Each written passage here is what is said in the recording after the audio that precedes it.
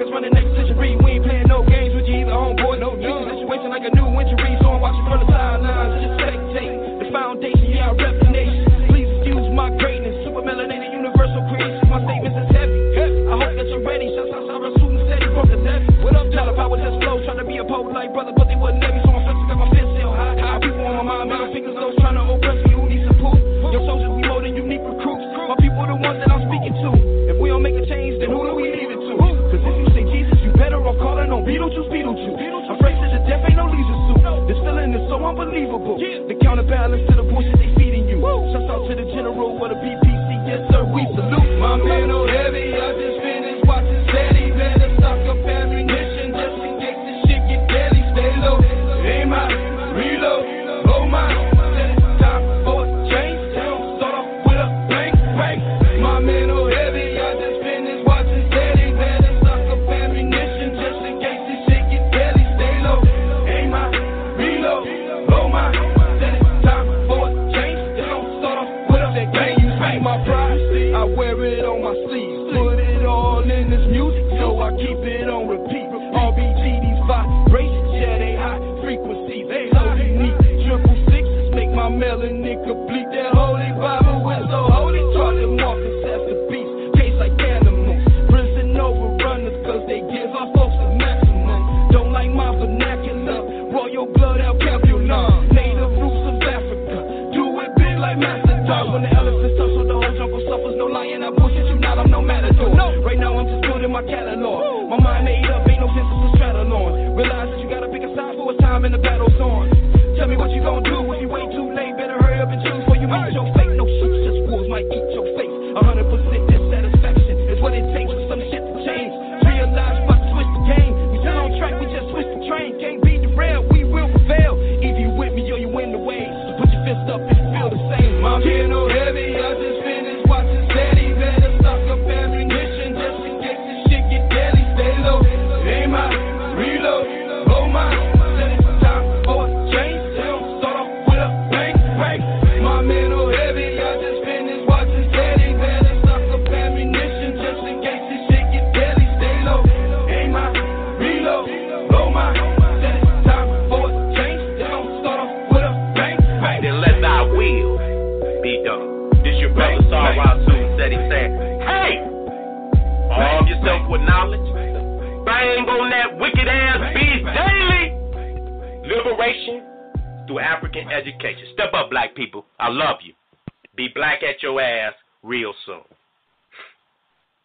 What's good, fam? This is Jobs, and you are tuned into My Skin is My Sin on Blog Talk Radio. From goons to gods, we welcome everyone. We only have one rule, and that's be respectful. Let me get Roman in on the line right quick. What's good, bro? Yo, what's good, bro? What's good, man? I'm just chilling. And you know. I'm excited about the day, man. It's gonna be a treat. I see. You don't get too pumped up. You pumped up about this one. Nah, man, I just like, get genuine people on.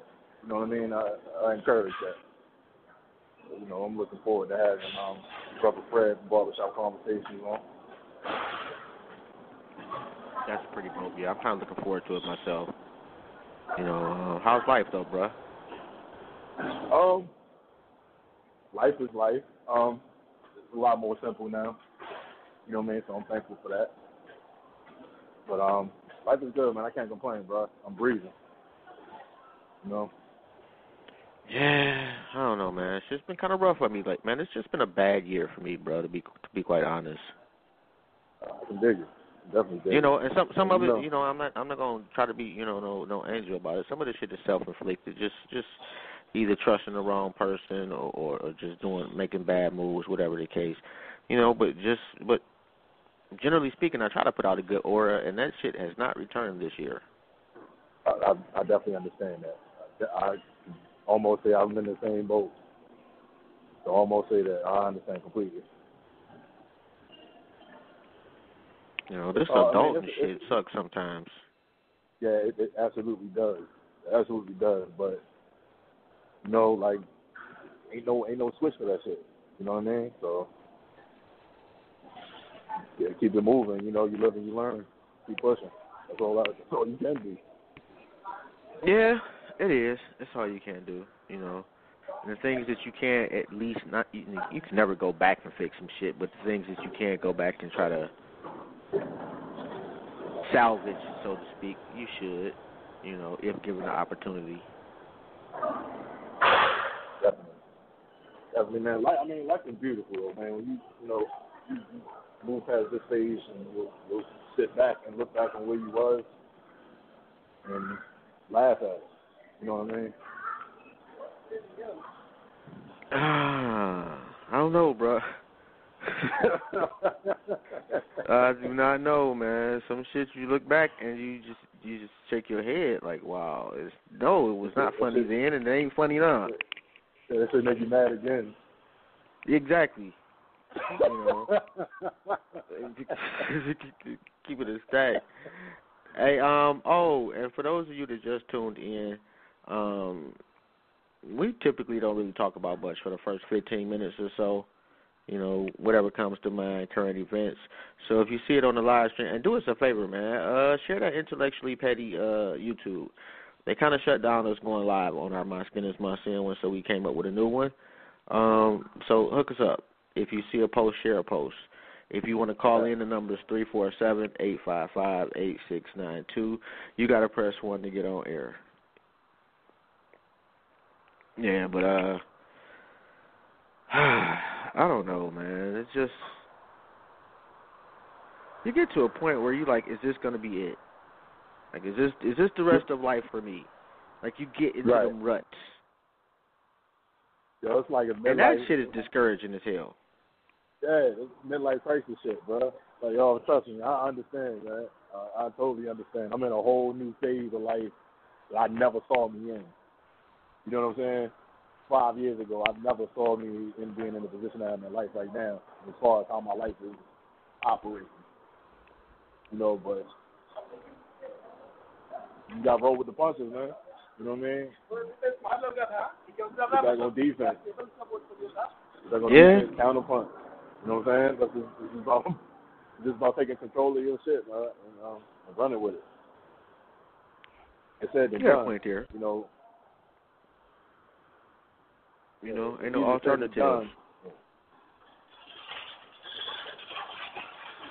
Damn, I'm trying to, I'm not good with the multitasking, so I'm trying to share the little live stream, get us somebody up in there. But I do think it'll be a nice little build tonight. Yeah, I absolutely believe so. It's going to be dope, man. And the front really good. We got like 5 minutes, though. LeBron on the Lakers, they go into the playoffs. Fact. You think so? Fact. I know so. It's LeBron James. It's LeBron James. Like, LeBron James is alone himself is 15 games. You know what I'm saying? The Lakers was in, like 9th place? They just missed the playoffs last year without him. So of course they're going to make the playoffs with him.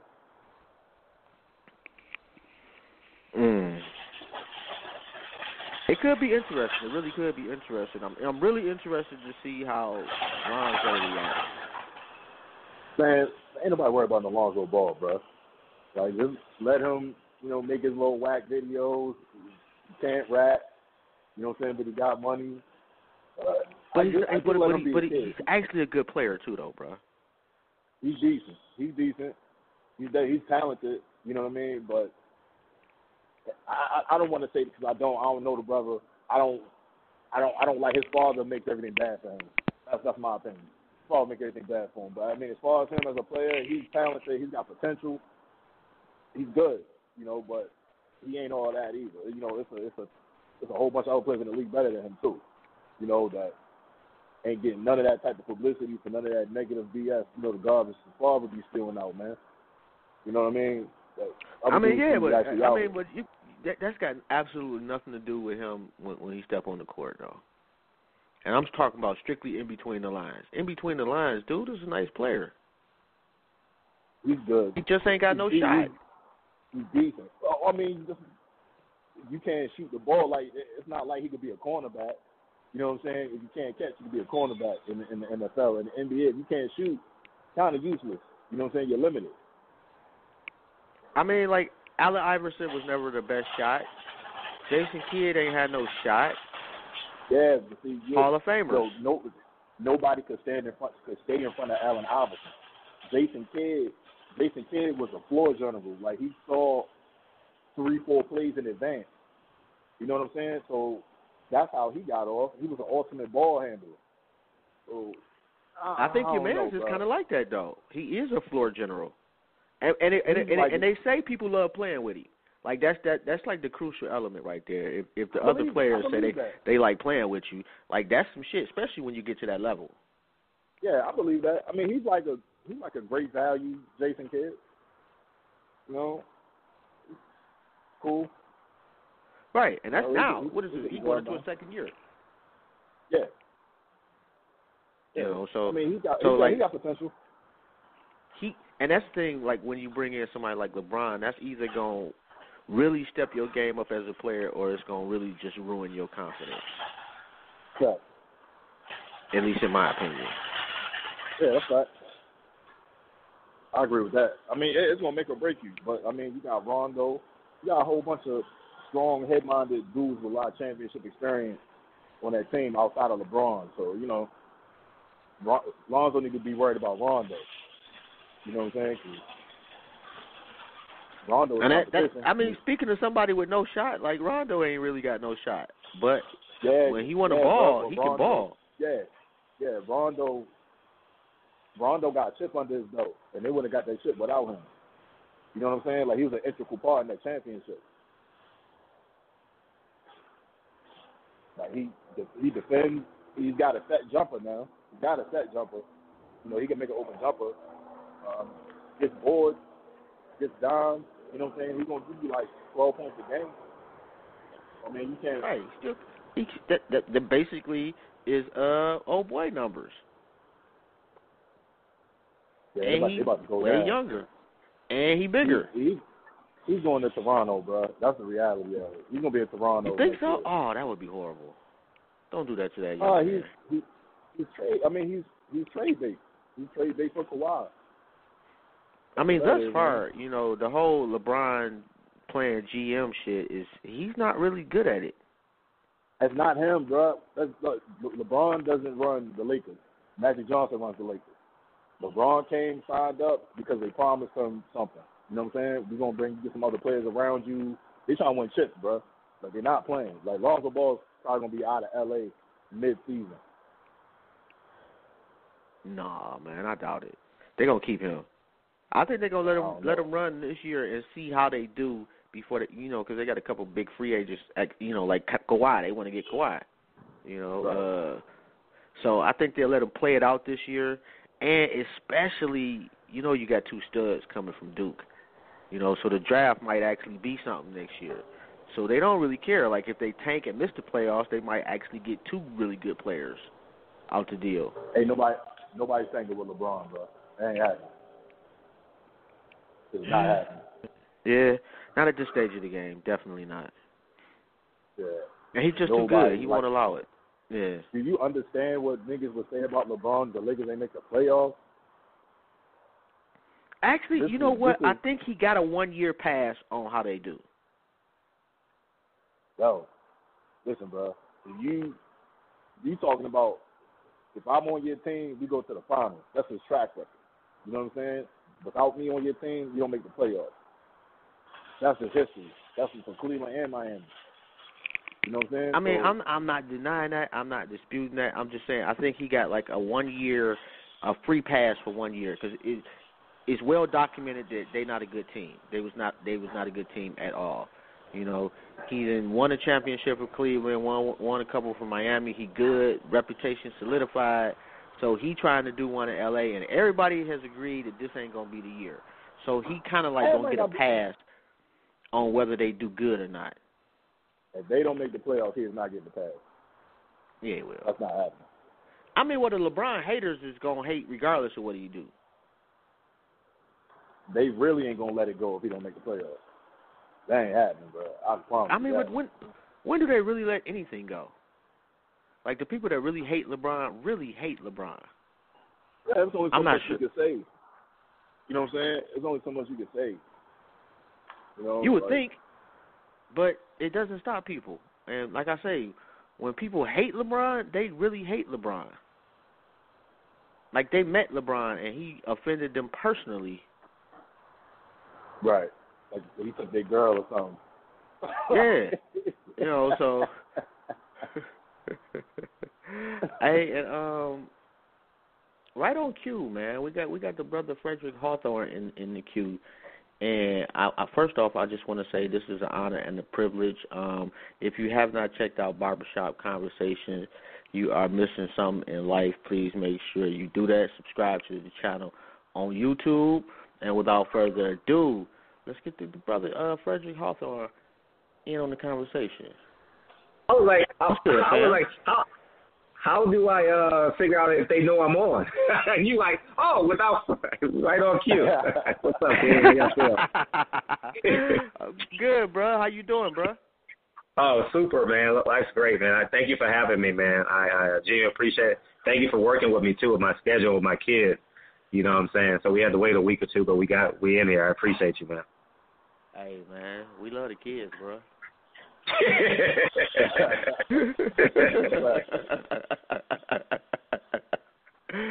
Damn, bro. I was trying to think, where do we start, man? Like, I know Ron was telling me about your story and everything, man, and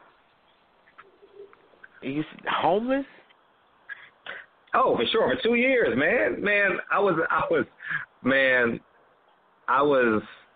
college educated. I had a college degree in history. I wanted to go to law school. That didn't work out. I was a school teacher and homeless for 2 years.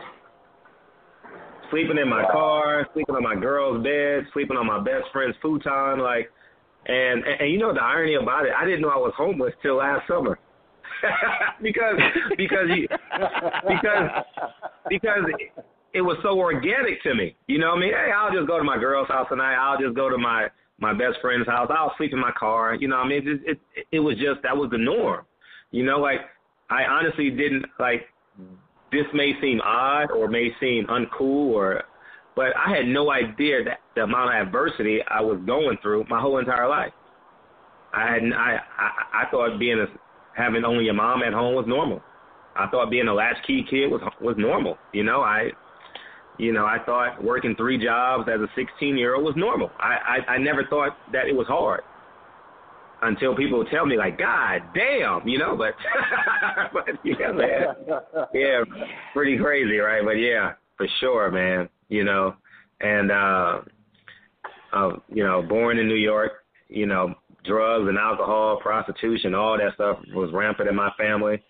And it just, and that may be the reason why I've never drank, never smoked, never took prescription pills or anything like that. But not even that's kind of where, like, no, I won't. No, even in college when I competed, you understand?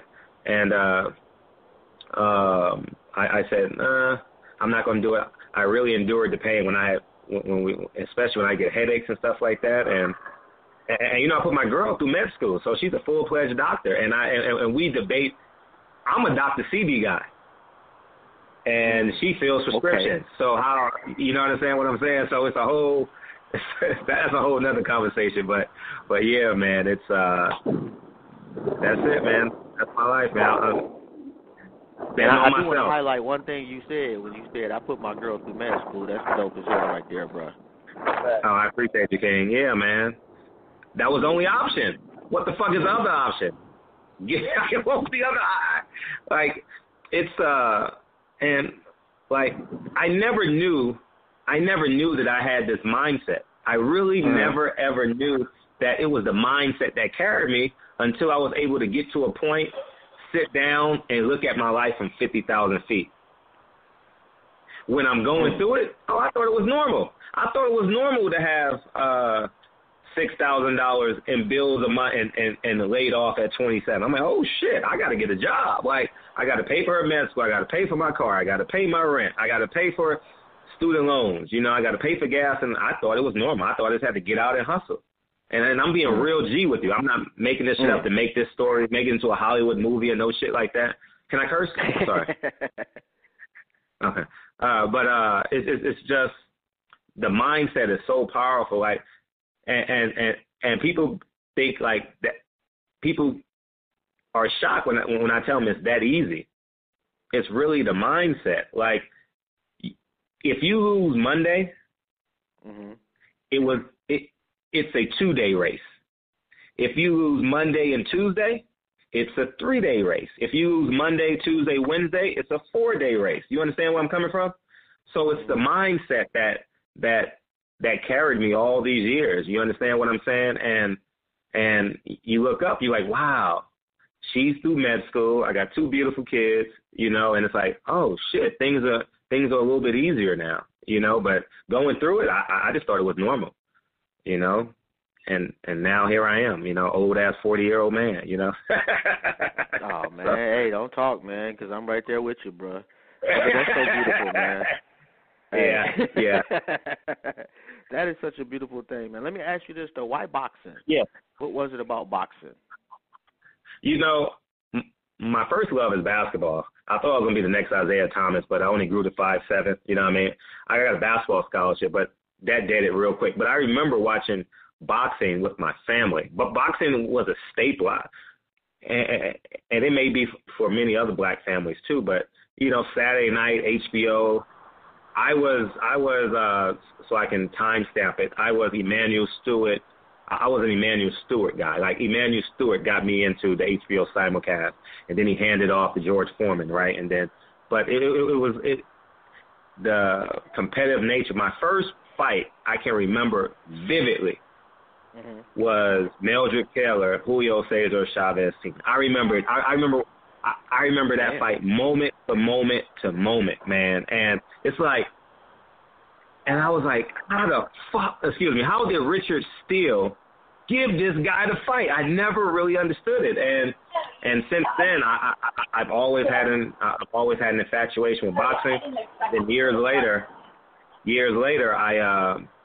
my editor, Ken Miller, who I owe so much to. I'll say it again. I owe so much to. Says, hey, Fred, come. You want to work boxing with me? And this is 10 years ago. You know, you want to work for me? You know, because you can't be everywhere at one time. You know, and I'll say, yeah, I'll be a rug boy. I'll work for you. I'll type your articles up. Back then I was typing articles and stuff, and he got credit for it. All that stuff. You know, I was like his underwriter per se. You know, right. And 5 years later, then my name started going in the articles and. You know what I mean, stuff like that. And now he's branched out, and now he runs the Call-In Post in Cleveland, Ohio, Don King's newspaper. And that's how I got into boxing. But I use boxing to get on the other side of the velvet rope. You know, like I use that. Sam Watson is a great friend of mine who I owe so much to. Like Sam Watson and Ken Miller are like my godsends. In terms of boxing, in terms of my boxing success, you know, and because of Ken Miller handing me off to Sam Watson, I have a relationship with Floyd Mayweather. Did a movie with Sam Watson and Floyd Mayweather. I've made side deals with Sam Watson, made lucrative money deals. You understand what I'm saying? You're just showing out now. No, I'm not showing off, but I said that. I said, oh no, but real, and I'm glad you stopped me. Right there, because it tells you how 3 kids from the inner city, different age demographic. Sam Watson is the greatest hustler in mankind, right? Ken Miller is one of the greatest media members of mankind, and guess what? South Central, born and raised. Sam Watson. Ken Miller, South Central, born and raised. Me, Harlem, USA, born. South Central, raised. You understand what I'm saying? So these 3 kings, including myself, were humble enough to nourish each other and not say, well, I already made it. Ken Miller already made it. Sam Watson already made it. Right. It was a blessing for them to say, hey, let me get this little dude, Fred, and let me get him a slice of pie. But more importantly, let me get him the ingredients to the pie and let him learn how to make his own pie. And that's where our relationship is gone. You understand what I'm saying? Like, there's so many silent things that go on in boxing that can never ever be said publicly and stuff like that. But I owe a great deal of my success to Ken Miller and Sam Watson. Like, creme de la creme. Love them guys, for real. That's awesome, man. I've never heard anybody say anything bad about Sam Watson a day in life. Everybody I've ever seen an interview says the exact same thing about Sam Watson. If they do, they're lying. If they do, they hate themselves. Right. Yeah, that's dope. You know what I mean? Awesome. Because Sam Watson is he's a man. Last Saturday, hey, I'm gonna keep it real 100 with you. Last Saturday, I went to a softball game. He had the LAPD out there. He had a whole bunch of Instagram influencers out there. He had Team Watson out there, and they had a softball game, right? In addition to the softball game, they were giving away hundreds of backpacks on the other end, right? And they had performances from 93.5. 93.5 is probably the third largest, maybe second or third largest radio show out here in LA. And they had their street team, right? And I had already committed to 51 backpacks in my giveaway, right? And I said, Sam done gave away over 100 backpacks. I said, you know what I'm going to do? I want to give away over 100 backpacks. You know what I mean? Like that's not from a competitive standpoint, but just inspiring. Like, do it. You understand what I'm saying? I'm not competing with that. I can never. Right.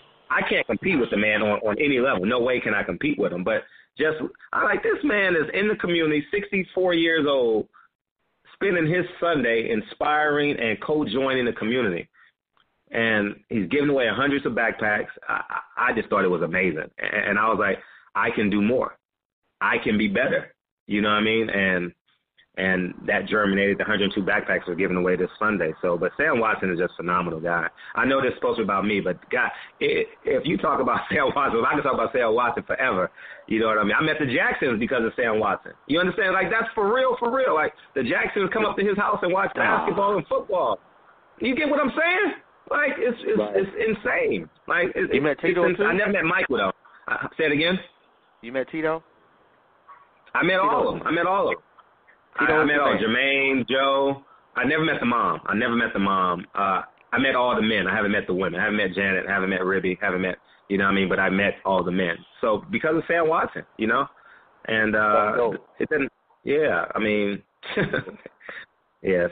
Sorry I'm talking more about Sam than me, but yeah. Hey, man, it's your life, bro. And I'm not great dude, man. You don't hear that often enough. Great dude, man. Great dude, for sure. I love him dearly. I always tell people there's no church. I'm not being morbid, but I'm being real G with you. And remember, when you die old, he's going to live a long time because he's a good person. When you die old, there's never anyone at your funeral because the people die before you, right? I tell people, when Sam dies, there will not be a church in the city of Los Angeles that will be able to hold his funeral. Impossible. Impossible. The whole city is coming out. I'm being real. I'm being real. It's going to take like 10 motorcycles. 10 motorcycles to get him to his burial site. Like, it's going to stop the whole traffic. Like, it's going to be like a presidential motorcade, for real. I mean it. I've seen him touch so many. Yes. That gives me an interesting question. What are they going to say when you're gone? What is your legacy going to be? Oh, man. You know what? I swear to you, I think about it all the time. And you know what comes to my mind? I want someone to just randomly walk up to my son and give him a Gatorade, give him $10, give him a thank you card years after I'm gone, 20 years after I'm dead. I want somebody's son to walk up to my son and be like, man, my father told me that your father was a great man. I swear to God, I think about it all the time. And that's like my legacy. My legacy isn't, I remember when I was younger, I wanted doctorates, I wanted streets named after me, but I realized the people in the street are more important than the name on the street. You understand what I'm saying? So I want to delve into these communities and really be entrenched in this community and hopefully touch these brown and black kids, man, male or female. Like really, really delve into this community, man. You know what I mean? Like I can't take it with me. I believe my children will be set to a certain degree. You understand? And God has rewarded me handsomely.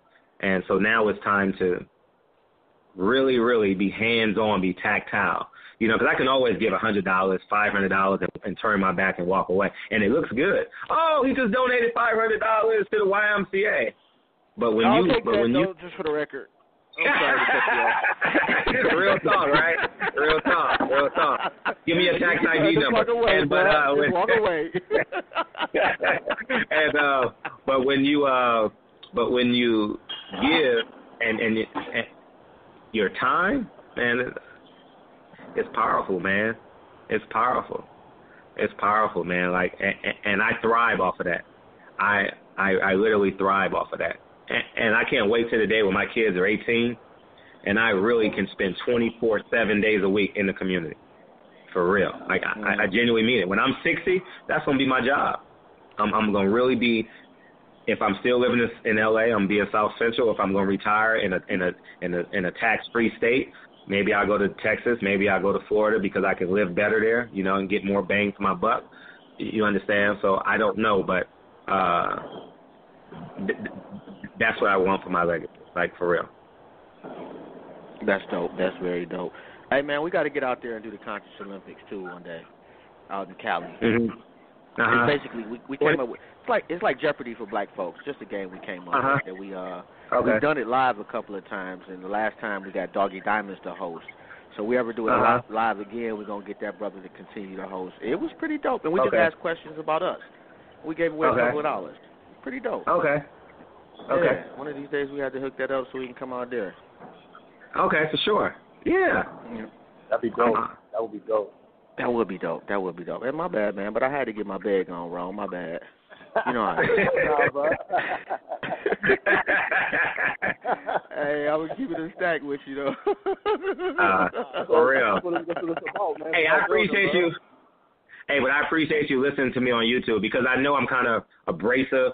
And let me tell you this. My editor told me a long time ago, if you want to be great, you got to be black. If you want to be great, you can't be black sometimes. You can't be black 75% of the time. You got to be black all the time. And when you're black all the time, people going to call you. People going to call you pro-black. People going to call you you're too brave for your own good. You're too aggressive. You're egotistical. You're selfish. And I'm not saying those are the characteristics of blacks, but that's how they perceive black people. Right. And I never ever forgot. And I never forgot that in order for me to be great, I got to be black. And I refuse to be anything else on my YouTube channel. So I just want to say thank you for listening to me, because sometimes I can rub people the wrong way, and I know every video ain't for everyone. And but I just want to say thank you for listening, man, for real. You know what it is? I like the diversity, though, because you'll break down a boxing match and then give stock tips. Yeah. I was 3-0 last year, too, with y'all. All right, I seen that shit. I was watching. I'm like, oh, damn, I wish I had seen this last year. Yeah, for real. Yeah, man. I live full, die empty, man. You know, hey, one of my. You ain't gonna give us a stock? You ain't got nothing for us? Yeah, I do. What should we buy? We out there looking. Okay, I like right now for get a lot of bang for your buck. I like AT&T right now. It's in the low 30s right now. They just merged with Time Warner, so it's a 2-year plan. Or maybe when it goes to 40, if you want to sell, you know what I mean, you made about 20% profit. About 20% profit. So 8 times 5 is 40. Yeah, about 20% profit. So, but I think it'll bounce back. I think AT&T will be a strong stock. I just bought some. I bought some in waves. You understand what I'm saying? I bought more 2 days ago. I bought some right after the merger, or when they were planning on merging, because it starts to tank. People start selling. It becomes a fire sale because they just merged AT&T with Time Warner. So, you know, I'll be up on New York Times playing with stock market and stuff like that. So, you know, it keeps me competitive. Man, I need that type of life right there. What I got going on is not the move. Yeah. But it comes though, man, for real. I tell everybody, man, if you're true to yourself is your purpose. Yourself ain't your, see, your bills, your friends are what came with you being yourself. You understand? So as long as you're yourself, success is imminent. And some people become Floyd Mayweather, make $1 billion. Some people become Huey P. Newton and inspire a whole generation. Some people become Malcolm X, who is my hero. Malcolm X is Jesus to me. You understand what I'm saying? Like, people say, "Oh, I love Jesus." I have conversations with Malcolm X. I'm being real as candid as I can. I have comments. I was like, Malcolm, man, like, what? Like, I had them WWJD bracelets. I was like, Malcolm, what was you doing in this situation? Like, for real. Like Malcolm X is like my dude, man. Like, I wish I could have met him. I wish, I wish I could have been in that Audubon ballroom, man, to fucking save his life somehow, some way. Like, I'm being, Malcolm X is my hero, man. Like, I'm getting emotional. I may tear up. Like, Malcolm X is my, man, when I can't wait till my son is of age and I can really, really delve. I was raised in Harlem. So, like, I'm really, really excited about delving into these conversations with my son about Malcolm. And my son is a mixed kid, so I'm really, really engaged with him in terms of him not being confused. You understand? Because I went to college. So I know about manipulating the mixed girls. I know about manipulating the white girls to get what you want out of them, and people not being able to relate with their identity and stuff like that. So those are real life issues and stuff like that. So I really want him to fully understand who he is, you know, man. And I'm excited about us learning more about Malcolm X and me teaching him. And I love Malcolm X, man. I celebrate his birthday like it's Christmas or Thanksgiving, May 19th.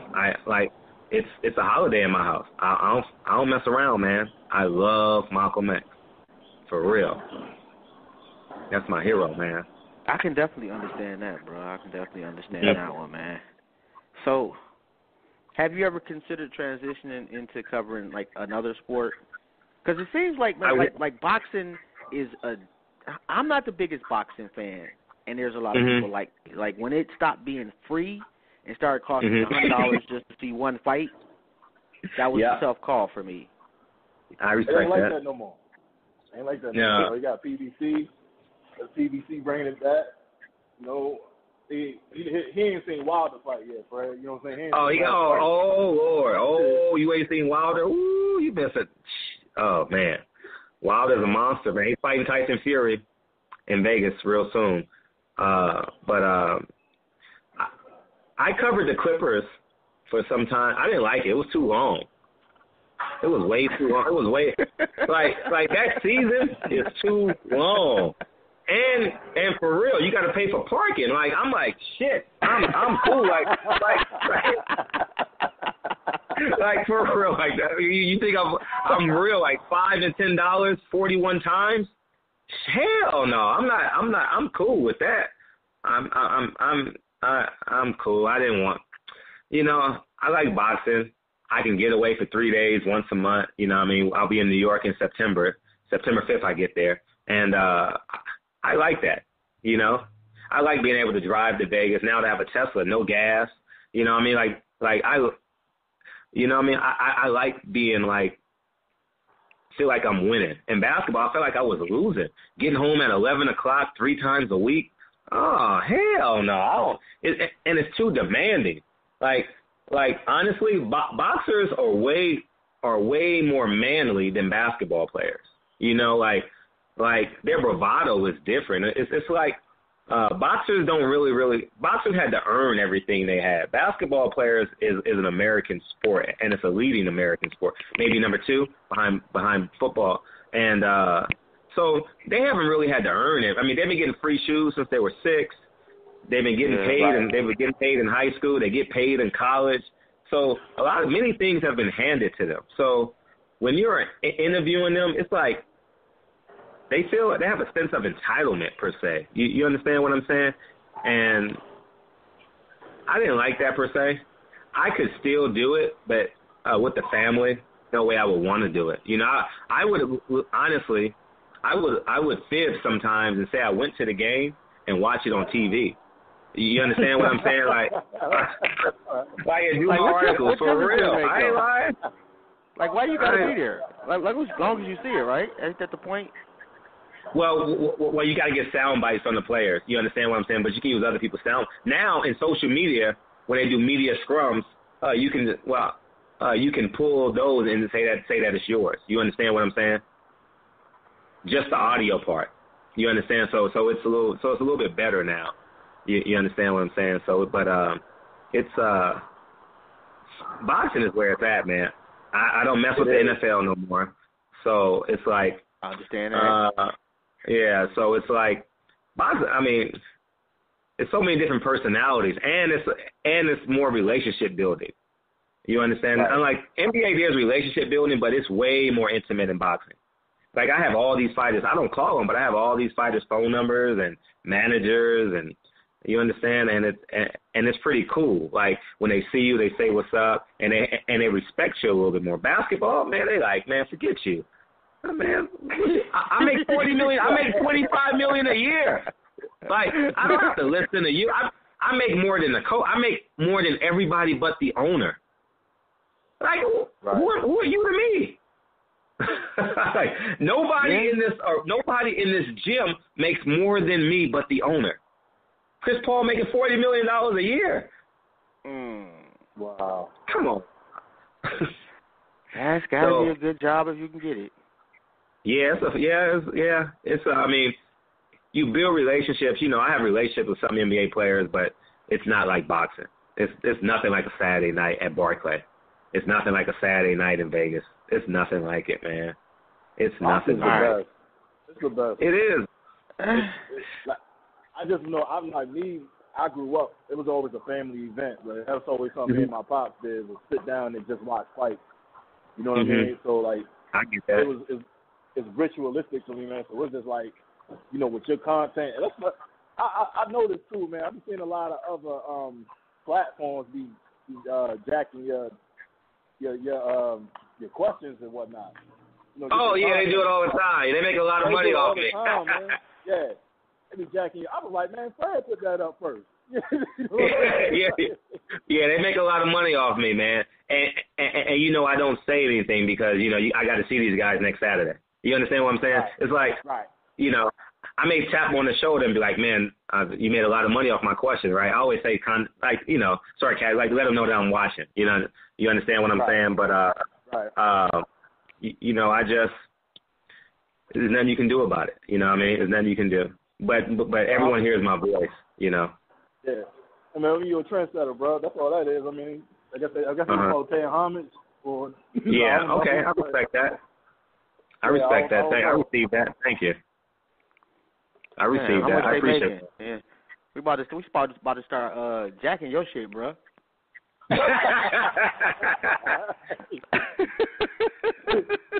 I'm just joking. Getting myself sports.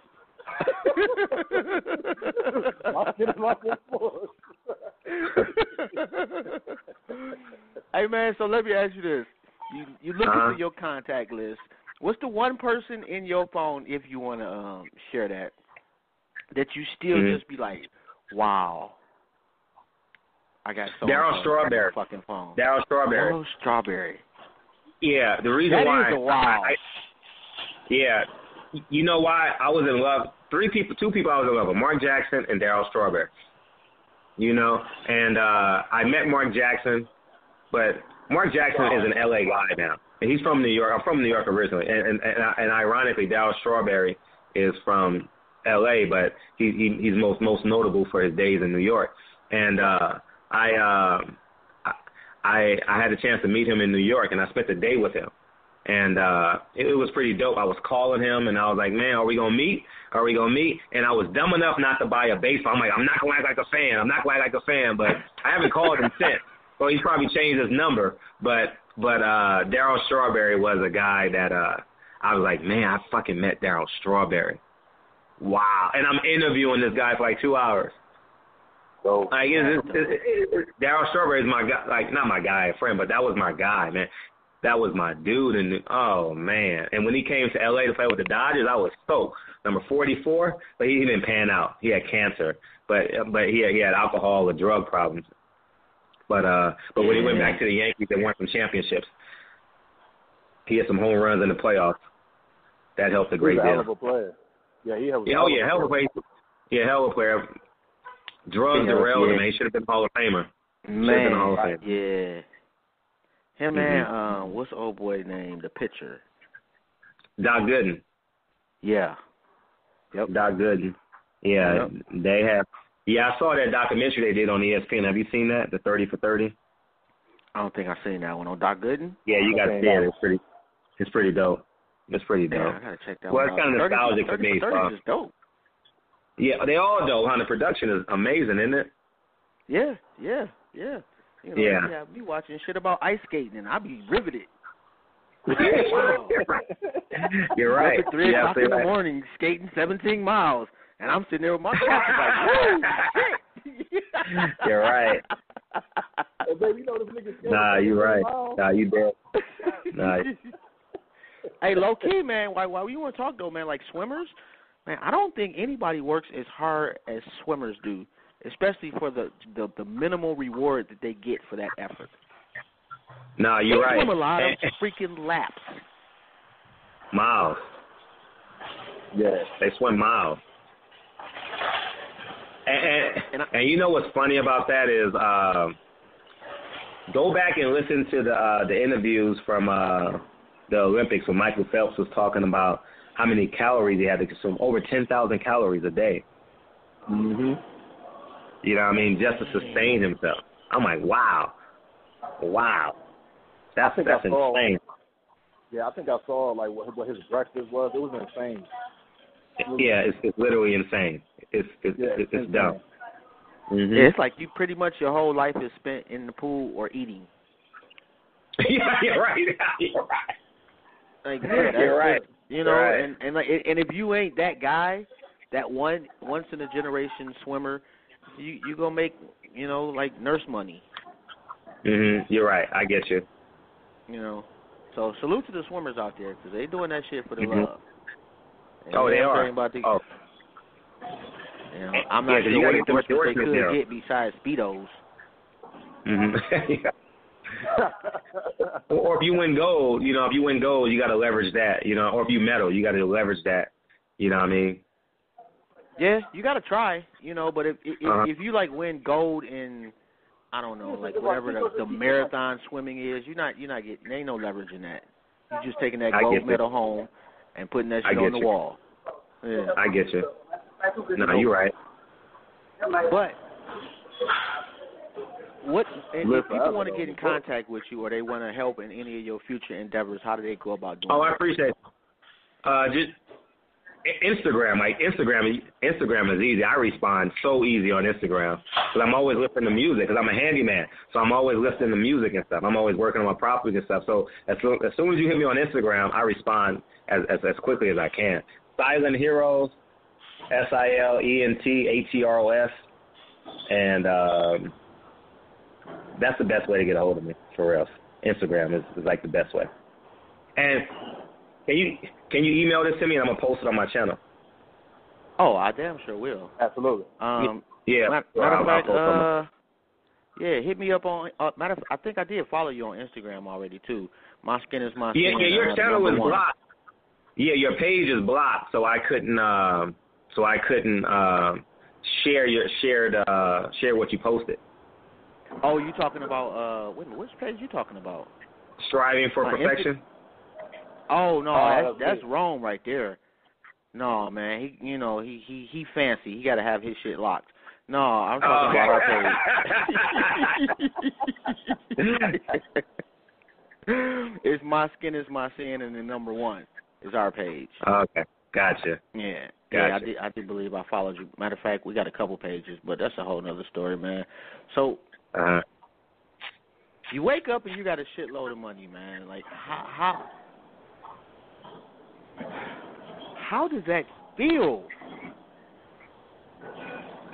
Honestly, I only think about it when I have to pay for something. Honestly, like honestly, when a bill comes, like, oh shit, I can pay it. Like honestly, I listen to Will Smith all the time. He said his biggest fear is not having what he's earned. You understand? And like my biggest fear, I'm so frugal. Like for real, I am like dangerously frugal. You know what I mean? Like I know on social media it may seem like that I do a lot of spurging because I go out a lot, but half that stuff is free. Like when I go to concerts and stuff, through friends and all that, you know, half that stuff is literally free. But it's like it's a blessing, man. Like for real. And you know, I look at my son and my daughter sometimes, and I tell Dre, I be like, Dre, these kids will never ever know what I really know what I've gone through to get to this place. And she doesn't grasp it neither because she comes from a 2-parent household. They worked, you understand. The family bought a property for the kids, and they end up splitting it. You understand what I'm saying? And they made an immense amount of money on that. So she only knows raising the kids the quote unquote atypical way. But honestly, I have moments sometimes. I look at my kids, and I say, God damn. But the most beautiful thing is I don't have to worry about it when they're 18. I just got to teach them the disciplines. You know what I mean? Once I teach them the disciplines, that's my fear, honestly. Like, but waking up, it feels good though. Let me tell you, it feels good. I ain't gonna front with you. Like, I ain't gonna front with you. I ain't gonna front. I ain't gonna front. It feels good. Like honestly, it genuinely feels good. And I'll be real with you. I had money before I knew I had money. People gonna say you're fucking crazy. Excuse me. People gonna think you're crazy. I said no. About 3 years ago, I realized, I said, holy cow. But mind you, I had my nose in the dirt for like 3 or 4 years prior, but I never looked up. You understand? And then when I went to like buy something, I'm like, oh, I can afford it. Like I've never knew that I can afford something that was worth X amount of dollars. I never knew that for 37 years, 36 years. You understand what I'm saying? And I wake up and Dre is like, you can afford that. And I'm like, I can? Remind you, I had 34 years of training, 33 years of training. Like, you're broke. You hustle. You grind. You wake up. You go. You grind. You grind. You grind. You grind. So I only knew that.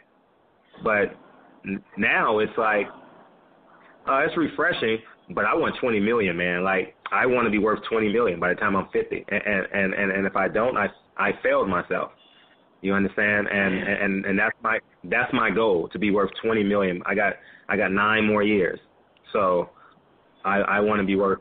I'm doing the best I can. You know what I mean? I'm really doing the best I can.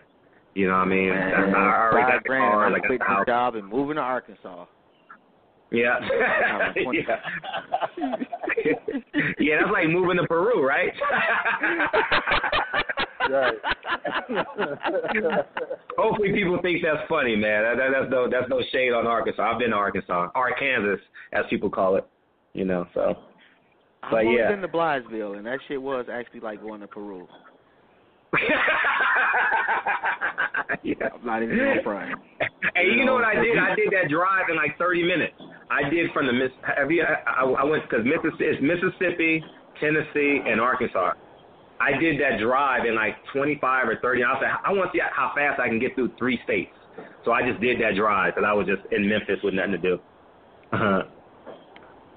That's some beautiful shit right there. You know, I'm just rolling around Memphis. I'm bored. Yeah, that's pretty much what it ride was. Out. So yeah. I'm doing something wrong with my life, fellas. I got to change some shit. Bet on yourself. Come up with something. No, and that's the key. That's the key. Whatever you think of is right. Whatever you think of is the exact answer that you need. Huh? You just got to. I like talking to people on the radio. Maybe I'll make some money off of it one day. No, you can, and the key to that is here's the thing. Every time you open up your mouth, you're on the radio. Do you understand where I'm coming from? I do. Okay, good. Every time you open your mouth, you're on the radio. It's not when you have a microphone in front of you. Every time you open your mouth, you're on the radio.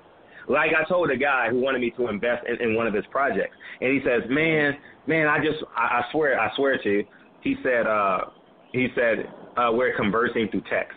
He says, man, I've been trying to get it through Netflix, man. And he sent me this YouTube page and was like, check this out. And he's like, man, I'm trying to get the YouTube, and not YouTube. I'm trying to get this to Netflix and everything. I says, well, why are you not treating me like Netflix? I don't have Netflix money. I'll be first to tell you, I don't have the Netflix power of influence. But if you're going to be 8 minutes early for the interview with Oprah, you better be 8 minutes early for the interview at McDonald's. Do you understand what I'm saying? Like, he told me call you at 4:15. As soon as it said 4:15 on my phone, I hit send. I didn't wait till 4:16. On my phone it said 4:15. I don't know what your clock said, but my clock said 4:15, and I hit send. You understand where I'm coming from? So at the end of the day, that's the practice of the discipline. And then one day, I swear to God to you, $1 million check is going to fall from the sky. It may be 8 checks, so you may only get like 50,000. You may only cash 50,000 by 25. You may cash 150 by 30. You may cash 250 by 40. But $1 million check, I guarantee you, will fall from the sky. I have no doubt in that because that's my life. That's literally my life. You understand where I'm coming from? Every time I interview somebody, I'm interviewing Floyd Mayweather. Every time. I don't take it for granted that, hey, I know Sam Watson, he's my friend. I treat them with the same decorum, same respect. You can go through all my interviews. I give them their space, and if I'm wrong, I apologize and keep on going. You understand? Everybody I interview for the sake so people can understand is Floyd Mayweather. I'm very deliberate. I'm very calm. I let them finish their statement. You know, and that's a skill that everyone must develop. Everyone's born with great talents. Everyone is born with great talents. But I want the one who has a skill to inspire everyone to turn their talents into skills. You understand? That's why we got food teachers. You understand? Parents and mentors like you, and you know what I mean, who just in these streets inspiring and encouraging, and you know what I mean. Like, everyone deserves the alchemy. I'm not sure if you read have you read The Alchemist? I have not. Ooh, you better read that book. You better read that book. Oh, that book is special. That book is special, man. The Alchemist.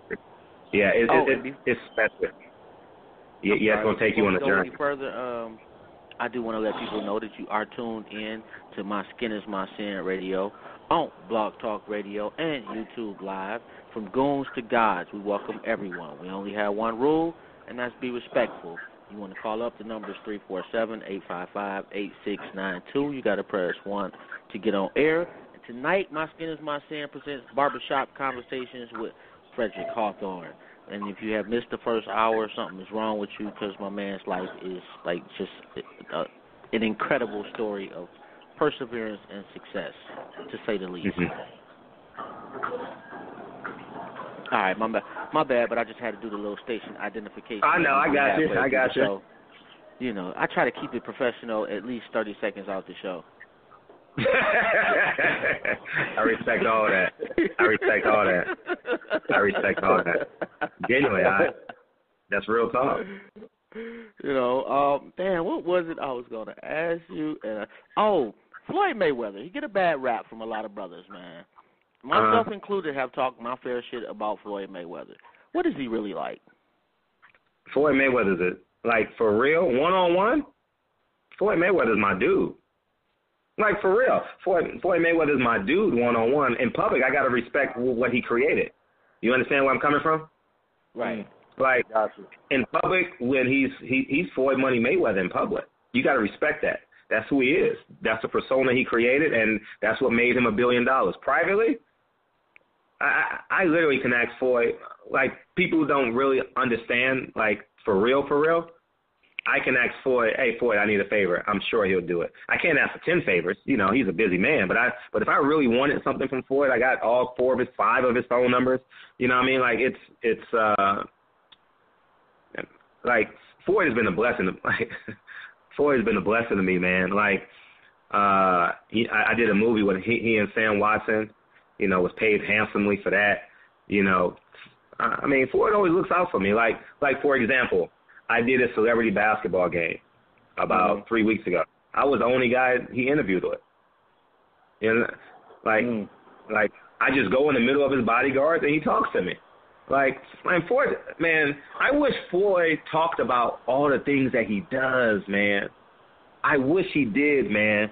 I wish he did, like, for real.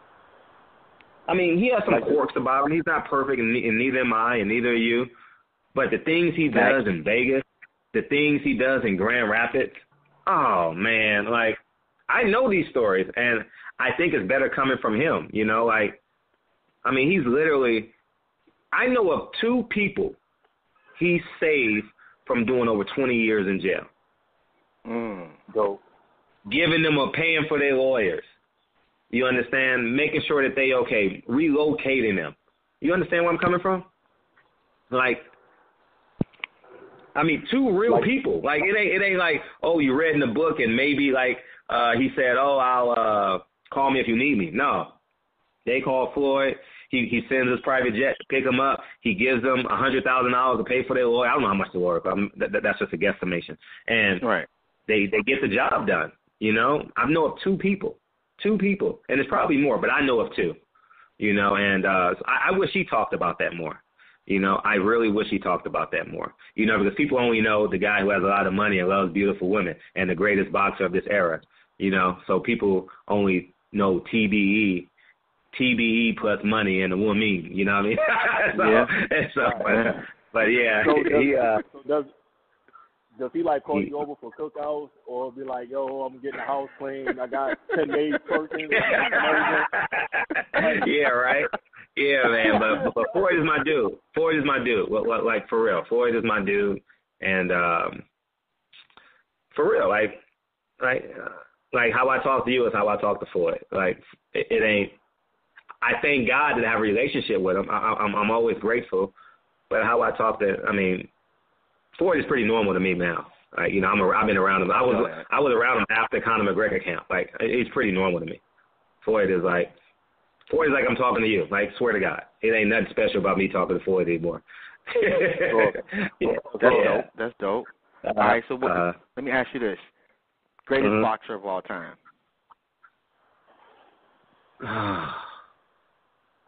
The greatest boxer, the greatest offensive fighter I've ever seen is Roy Jones Jr. I'm talking with my own eyes. People say, I don't like dealing with people that I've seen on film because then it opens up 100 years of boxing. But since I've been in boxing since like 1988, I was like 10 or 11 years old. Floyd Mayweather is the most complete fighter I've ever seen. Roy Jones is the most offensive juggernaut most physically skilled guy I've ever seen in the ring. But in terms of composite, Floyd Mayweather, in terms of offense, defense, mental game, not taking no punishment, delivering punishment, Floyd Mayweather is the best. As far as pure talent, had to be Roy Jones Jr. When he knocked old boy out with the rib shot, I was like, wow. Oh, Roy? Yeah, I can't remember. I don't even remember the dude's name. But when I saw that, the guy with the afro. Dude just crumpled up like, oh, that hurt so bad. Yeah. Hey. Roy's that dude, man. Roy was that dude, man. Roy was that dude. But I can't give it to anybody in the color TV era. Like them brothers that was fighting them white boys back in the 20s and 30s and the 40s and 50s, like just stepping in the ring was literally life and death. And they knew beating up that white boy, they could literally get hung at the end of that boy and still went in there and whooped their ass. So I'm a hometown favorite too, so I got to go with Joe Louis. Joe Louis, okay, I respect that. I get you. I mean, he's one of the best. You know, if not the best. I mean, he set the tone as the first great pound-for-pound guy, you know what I mean? One of them, you know. He was I've seen a lot of his fights. The kid was special, man. The kid was special. You know what I mean? The brown bomber, you know. And shout out to Tommy Hearns, too. You know, another hometown kid from back in the day. Oh, really? Okay. Yeah. I wish he hadn't retired on the loft of Rocky Marciano, but outside of that with Joe Louis, I'm a huge fan, obviously, right? But yeah. Who's your top 5 pound for pound right now? Right now, someone asked me this the other day. Terrence Crawford, number 1. Number 2. Who? Number 2?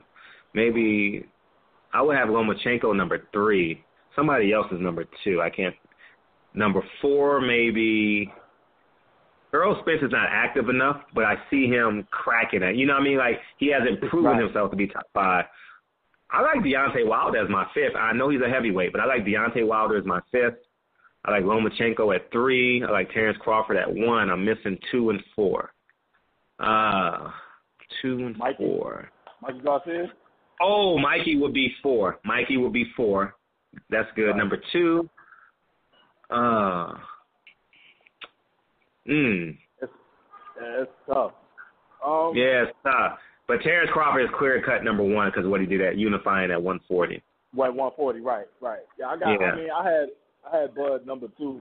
Well, I got Bud number 1 now, but Andre Ward was my number 1, you know, until he retired. Yeah, he was everybody's number 1. Yeah, he retired, though. Can we still count him? No. Okay, all right. Cause I'm about to say, shit, he's number 1, Terrence Crawford number 2. Nah.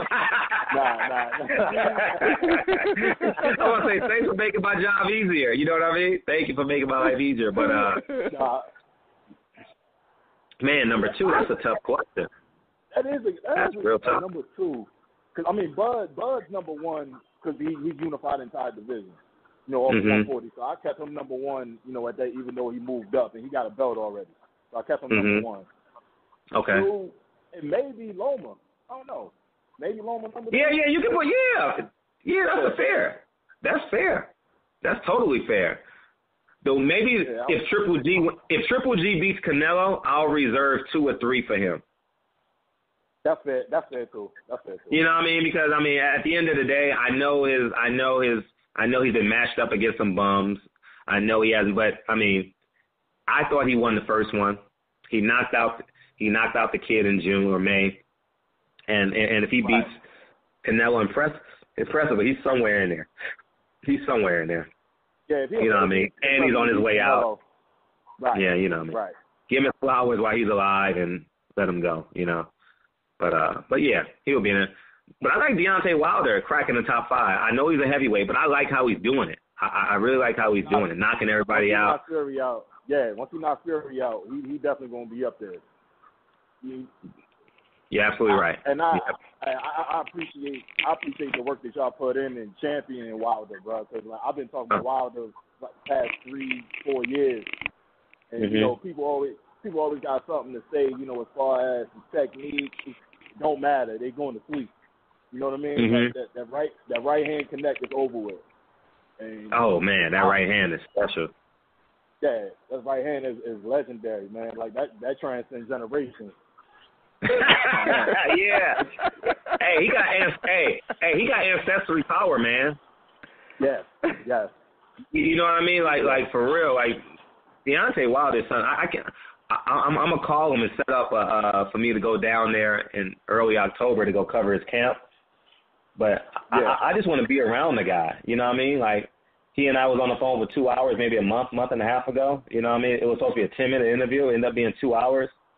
Like, I told him I love him. Like, I genuinely love him, and I love what he represents, man. Like, I can't wait to have those conversations about, like, Alabama, you know, Jim Crow, KKK, and since I'll be in his hometown, it makes it great to have these conversations, you know, and I think I'm one of the few people that can.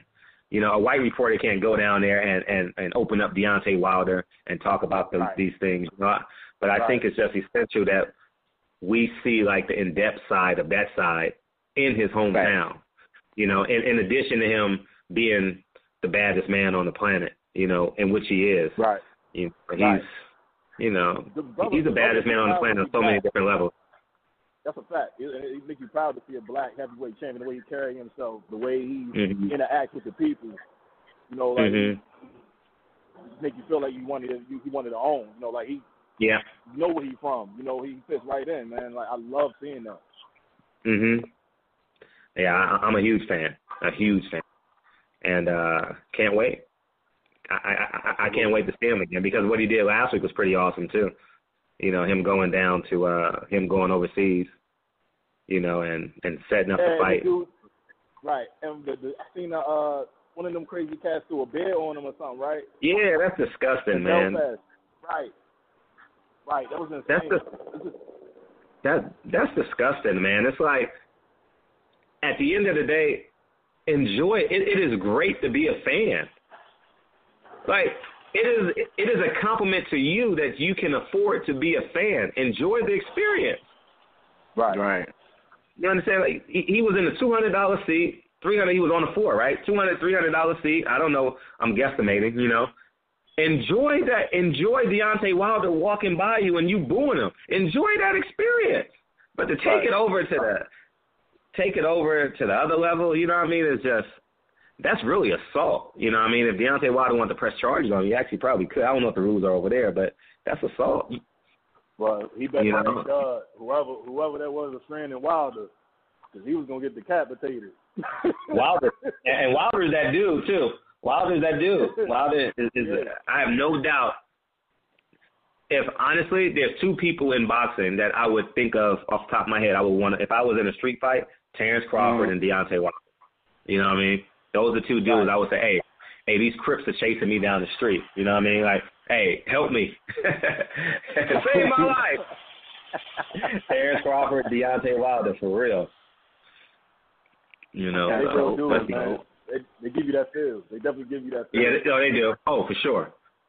Yeah. Real one. Yeah, I got me kind of a little hype about boxing now. Like, Rome, you're going to have to send me some clips now. I want to see some shit. I told you, listen, bro, it's the best sport. It's the best sport out. Man, don't you know Deontay Wilder knocked out Bermane Stiverne before he threw a punch? He didn't throw a punch that fight. His punches, he had punch stats that are perfect, 0-0-0. Power punches, jabs, none landed. He was like 0. He didn't throw a punch. Yeah, I'm gonna send you that clip, y'all. Like, you want to talk about not like Chris Tucker first Friday, knock the F out. Yo, that's the fight, bro. You got to sit on those knees, too. Deontay Wilder says, I didn't just knock him out. I turned him into a meme. That's like, you ever seen, like, I've never seen, well, I've seen it, but, yo, his knees were inward. Both knees, not one knee. Yeah. Both of them. Like, he made him do yoga. Like he was yoga posing after he had knocked out. You're right. He was yoga posing. That's funny. Yeah, he was yoga That's posing, real. bro. It's real.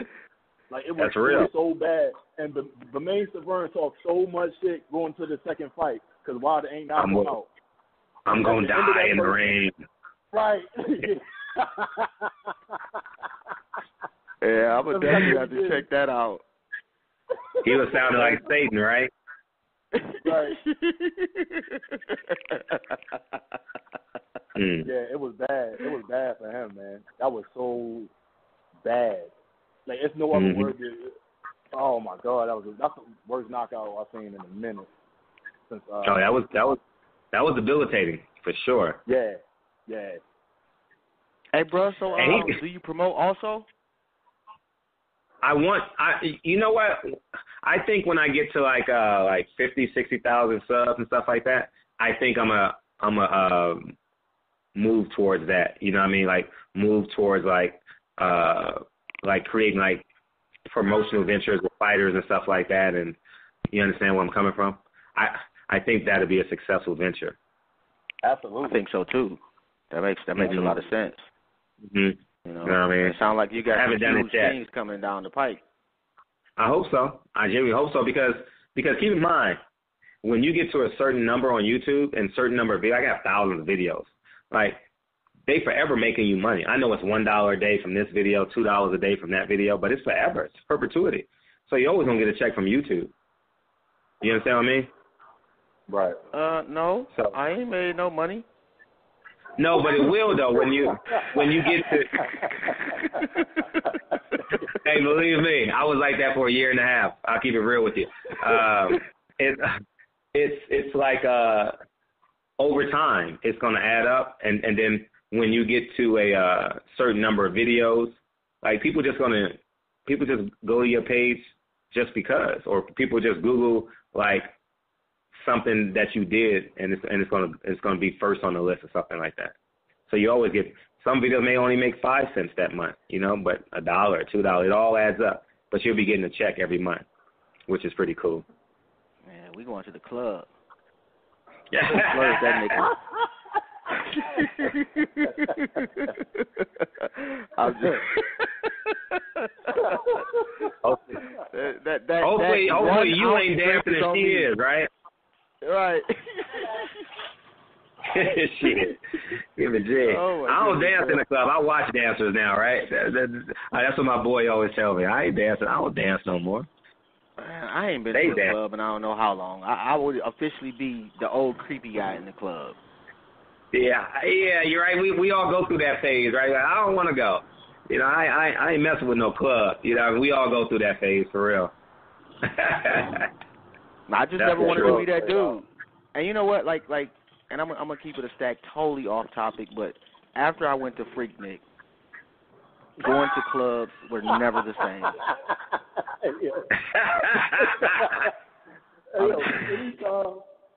Any story that starts with after I went to Freaknik, like that's all you need to know. It's just never the same, bro. Some things alter your life, man. Freaknik just altered my whole DNA about partying.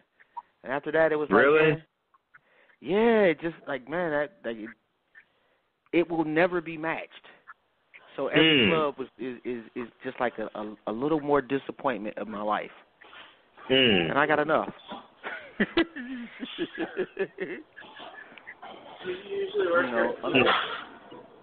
Unless my wife, she want to go to the club, we're going to go to the club. Yeah, you can do that with her, to say the least, right? Yeah. Other than that, no, it's not going to be like, hey, fellas, y'all want to go to the club tonight? No, bro, why are you asking me that? No, I want to be entertained now. I go to a lot of concerts, man. I enjoy being entertained now. I want to sit my butt down and listen to some music. Who's best some live comedy. for you? The best live performance I've ever been to was Prince.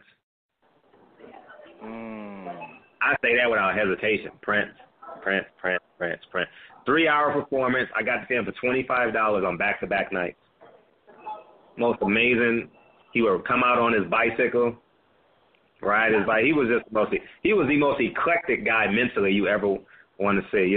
He just believed in living. He didn't believe in like how we have genres and to his credit, because I couldn't be him. I couldn't wear high heels and platforms and wear what I want to wear. I'm not built like that.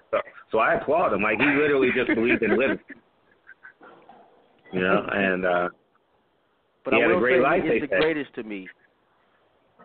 And that's not a question to me. He's like the greatest artist in any genre to me. Man, there you go. I wake up my daughter every morning to "You the most beautiful girl in the world," man. So I have admiration for Prince. So Prince will forever live in the Hawthorne family. That's dope. That's dope. So what's the one greatest thing being a father has taught you?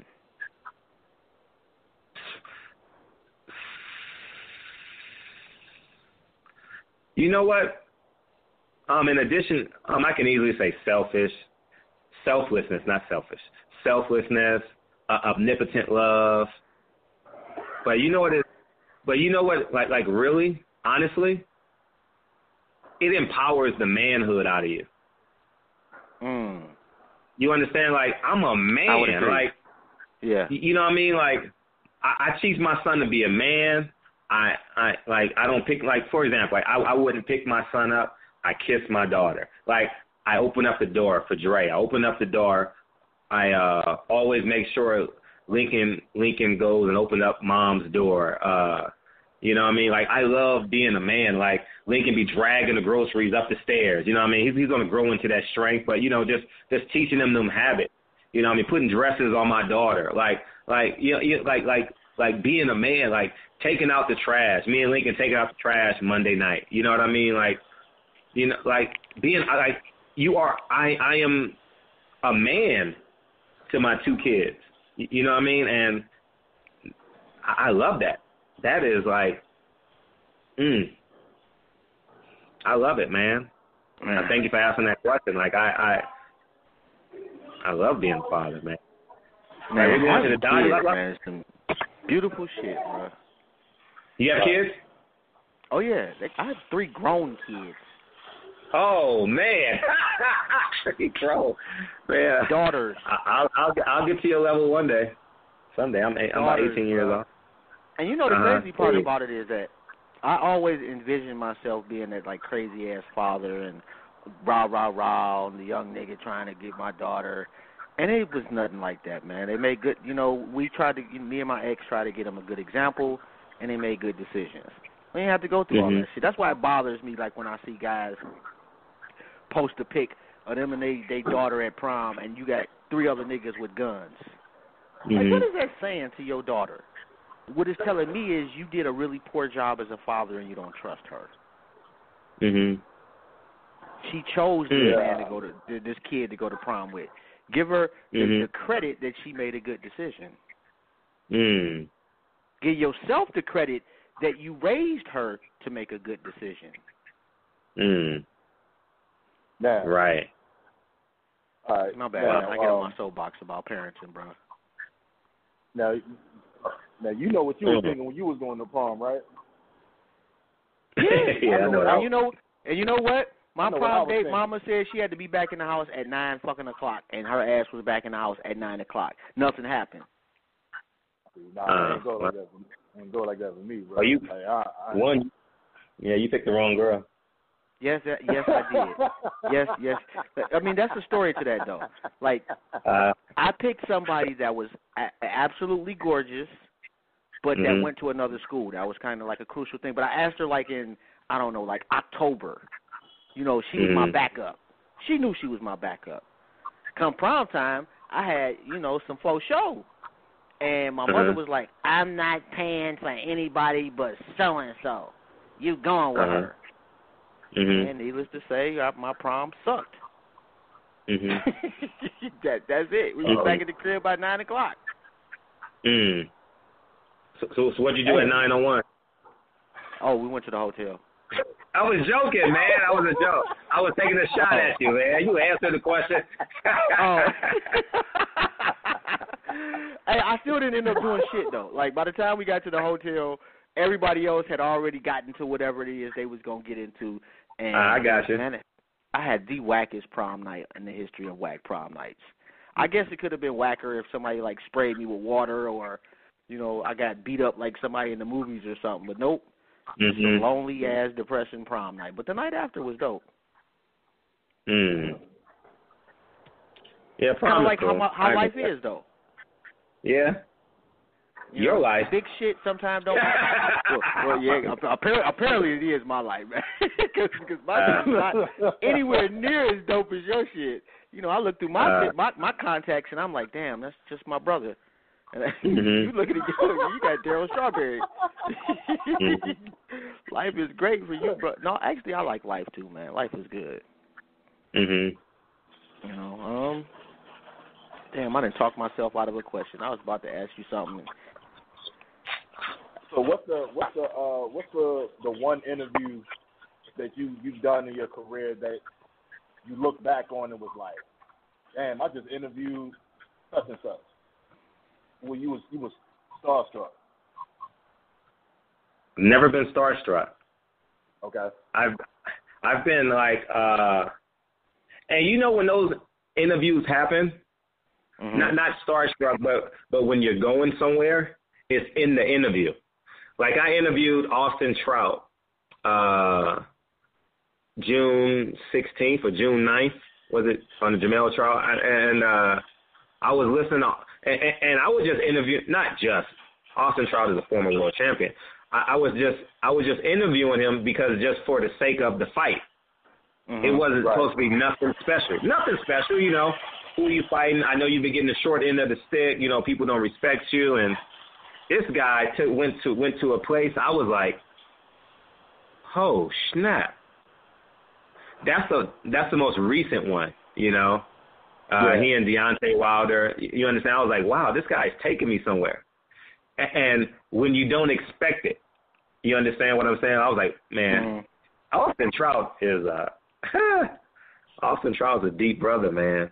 Oh man, Austin Trout's a deep brother, man. I was sitting there, I was sitting like I had no response to it, so I would just ask. So I would just ask him to talk about a word he just said. You know what I mean? Like I was like, you're going too deep for me, Oscar. I'm not ready for that yet. I just, you know, oh man, I can't swim in a 12-foot pool, Austin. Like, where you going? You know what I mean? But like he was teaching me, and I was like, I've never thought of it from that perspective. Wow, you know, and I'm honored I got that interview. That was June 9th, I believe. That he was on the undercard of Leo Santa Cruz Abner Mares 2, you know, and that was a phenomenal interview. Like, it was only 10 minutes. It was only 10 minutes, you know, nothing really. But that's the one that stands out. When it comes out of nowhere, you're like, wow, we're going somewhere, you know. So let me ask you this. Outside of boxing, and they got to be alive, who would be the one person you'd like to interview? They got to be alive? Yeah. Oh, okay. Ooh. Because I know like they can't be dead. Okay, so obviously dead would be Malcolm X, but boxer alive that I haven't interviewed? No, that's not a boxer. Oh, that's not a boxer. Ooh. Excluding Malcolm X. That's the easy answer. They got to be living.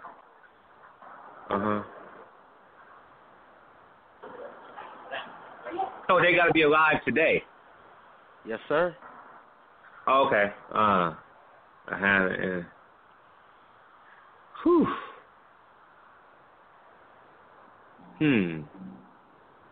If honestly, no disrespect, no, I would not him. Not him. No, not him.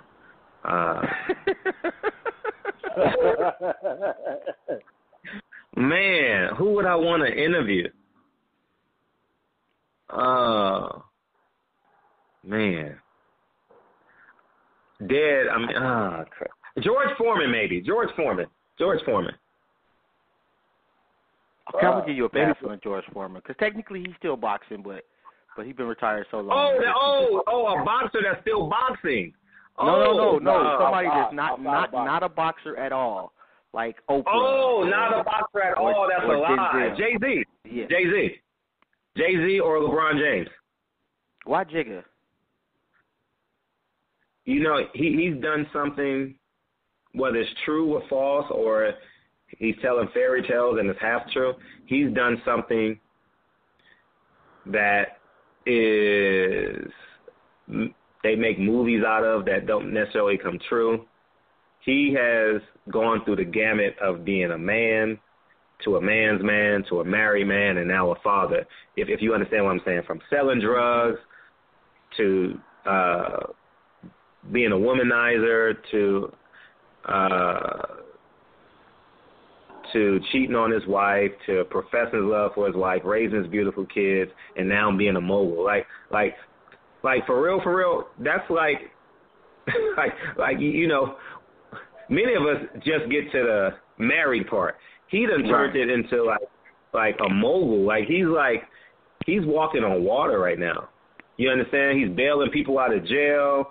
He's creating these documentaries on Trayvon Martin and the other kid that happened at Rikers Island. I forget the kid's name. You know, like, he's moving the culture. He's paying. He has his own streaming company.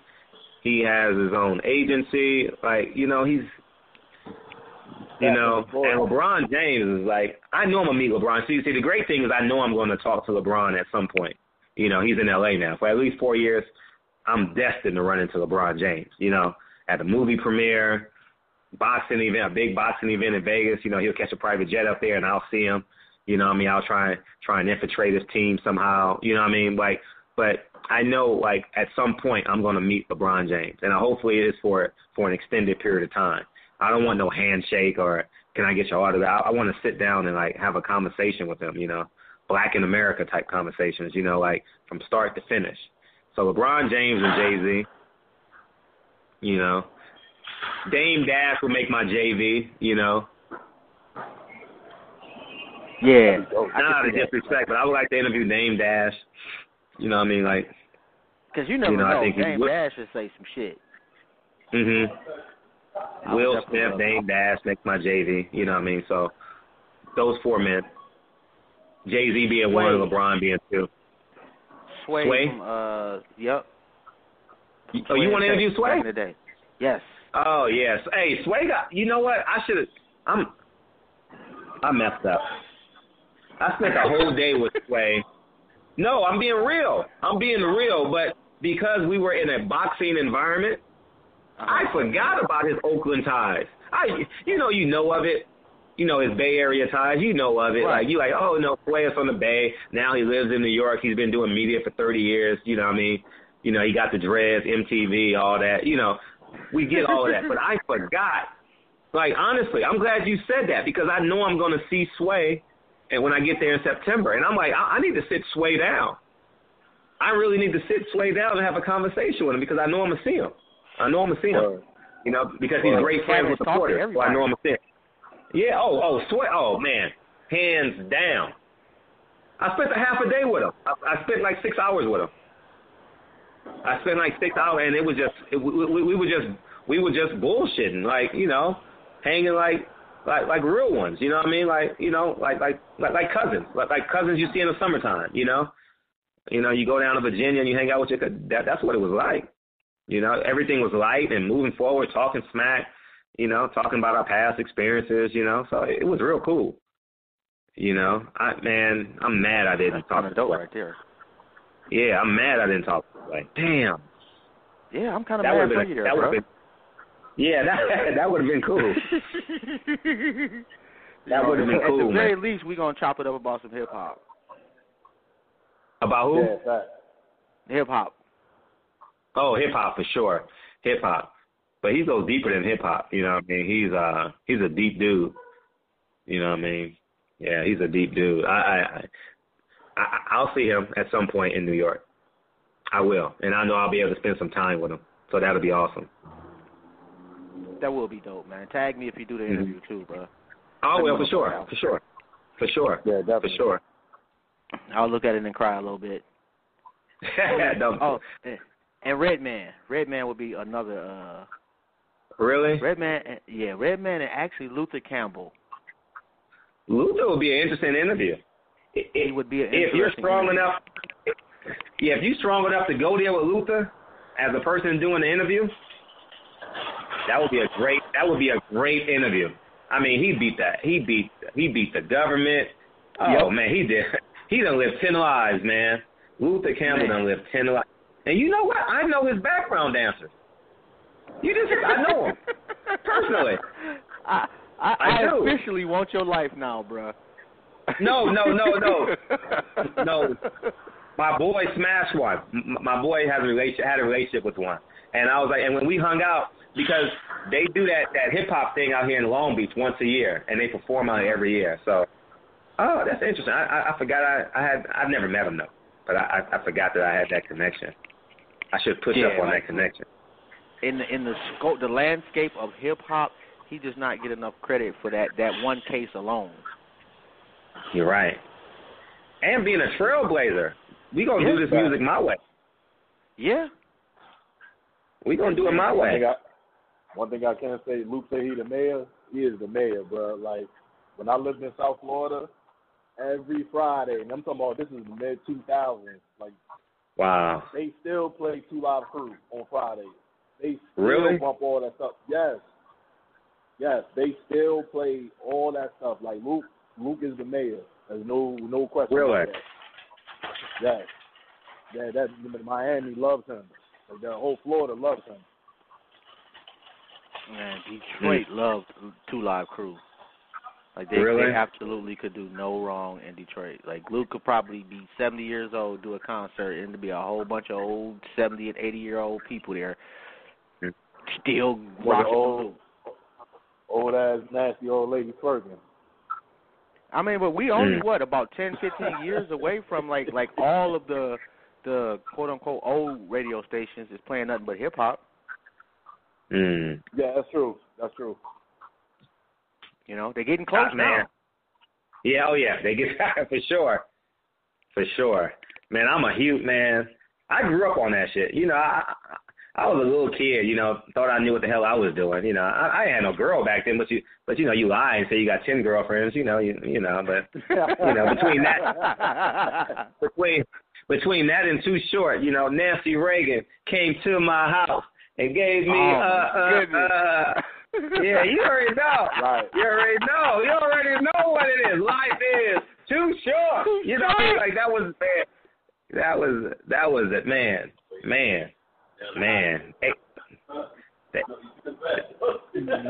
Hey, you out there with him, man? I've been begging that man on Instagram. Like, he likes all my pictures on Instagram. I'm like, bro, let us get an interview. Nothing. Oh, you out there, Short Dog? Hit us up. Oh, Snoop, yeah. I mean, Too Short, really? Oh yeah. Yeah. I've been to one of his concerts before. Was real close to him. I never had a conversation with him, but he seems pretty like laid back. You know, he seems pretty laid back, kind of. You know, he don't seem like an aggressive guy. He seems like he's easy to talk to. Mm-hmm. Yeah, I could see that. I went to a Snoop concert once, man. Like, that cat, that was a hell of a concert, bro. Man, and you wouldn't think so, because, like, his style is not, like, a super hype style, but his catalog is just so phenomenal, man. It's like that was an experience.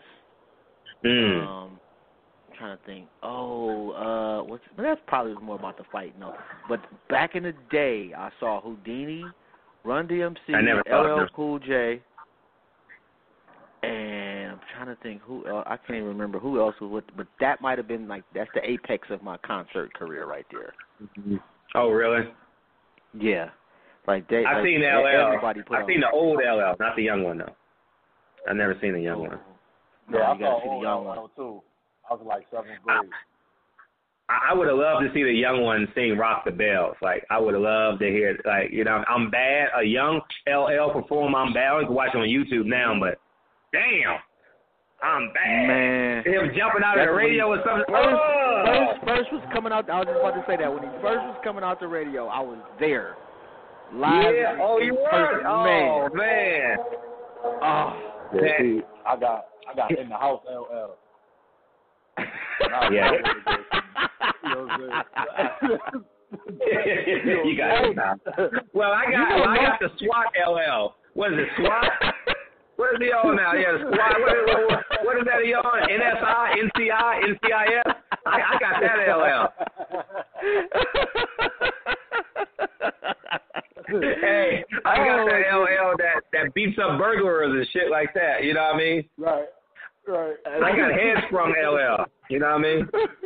Hot toddy, whatever that was. Hot toddy, what was that? Man, don't ask me, man. But that one. Oh, and MC Hammer. Shout out to Hammer. Like, I was not a fan of that guy's music per se, but I saw that guy live, and man, oh really? After that, yeah, like Hammer puts down. It's like 1 million people on stage. It's like the most orchestrated.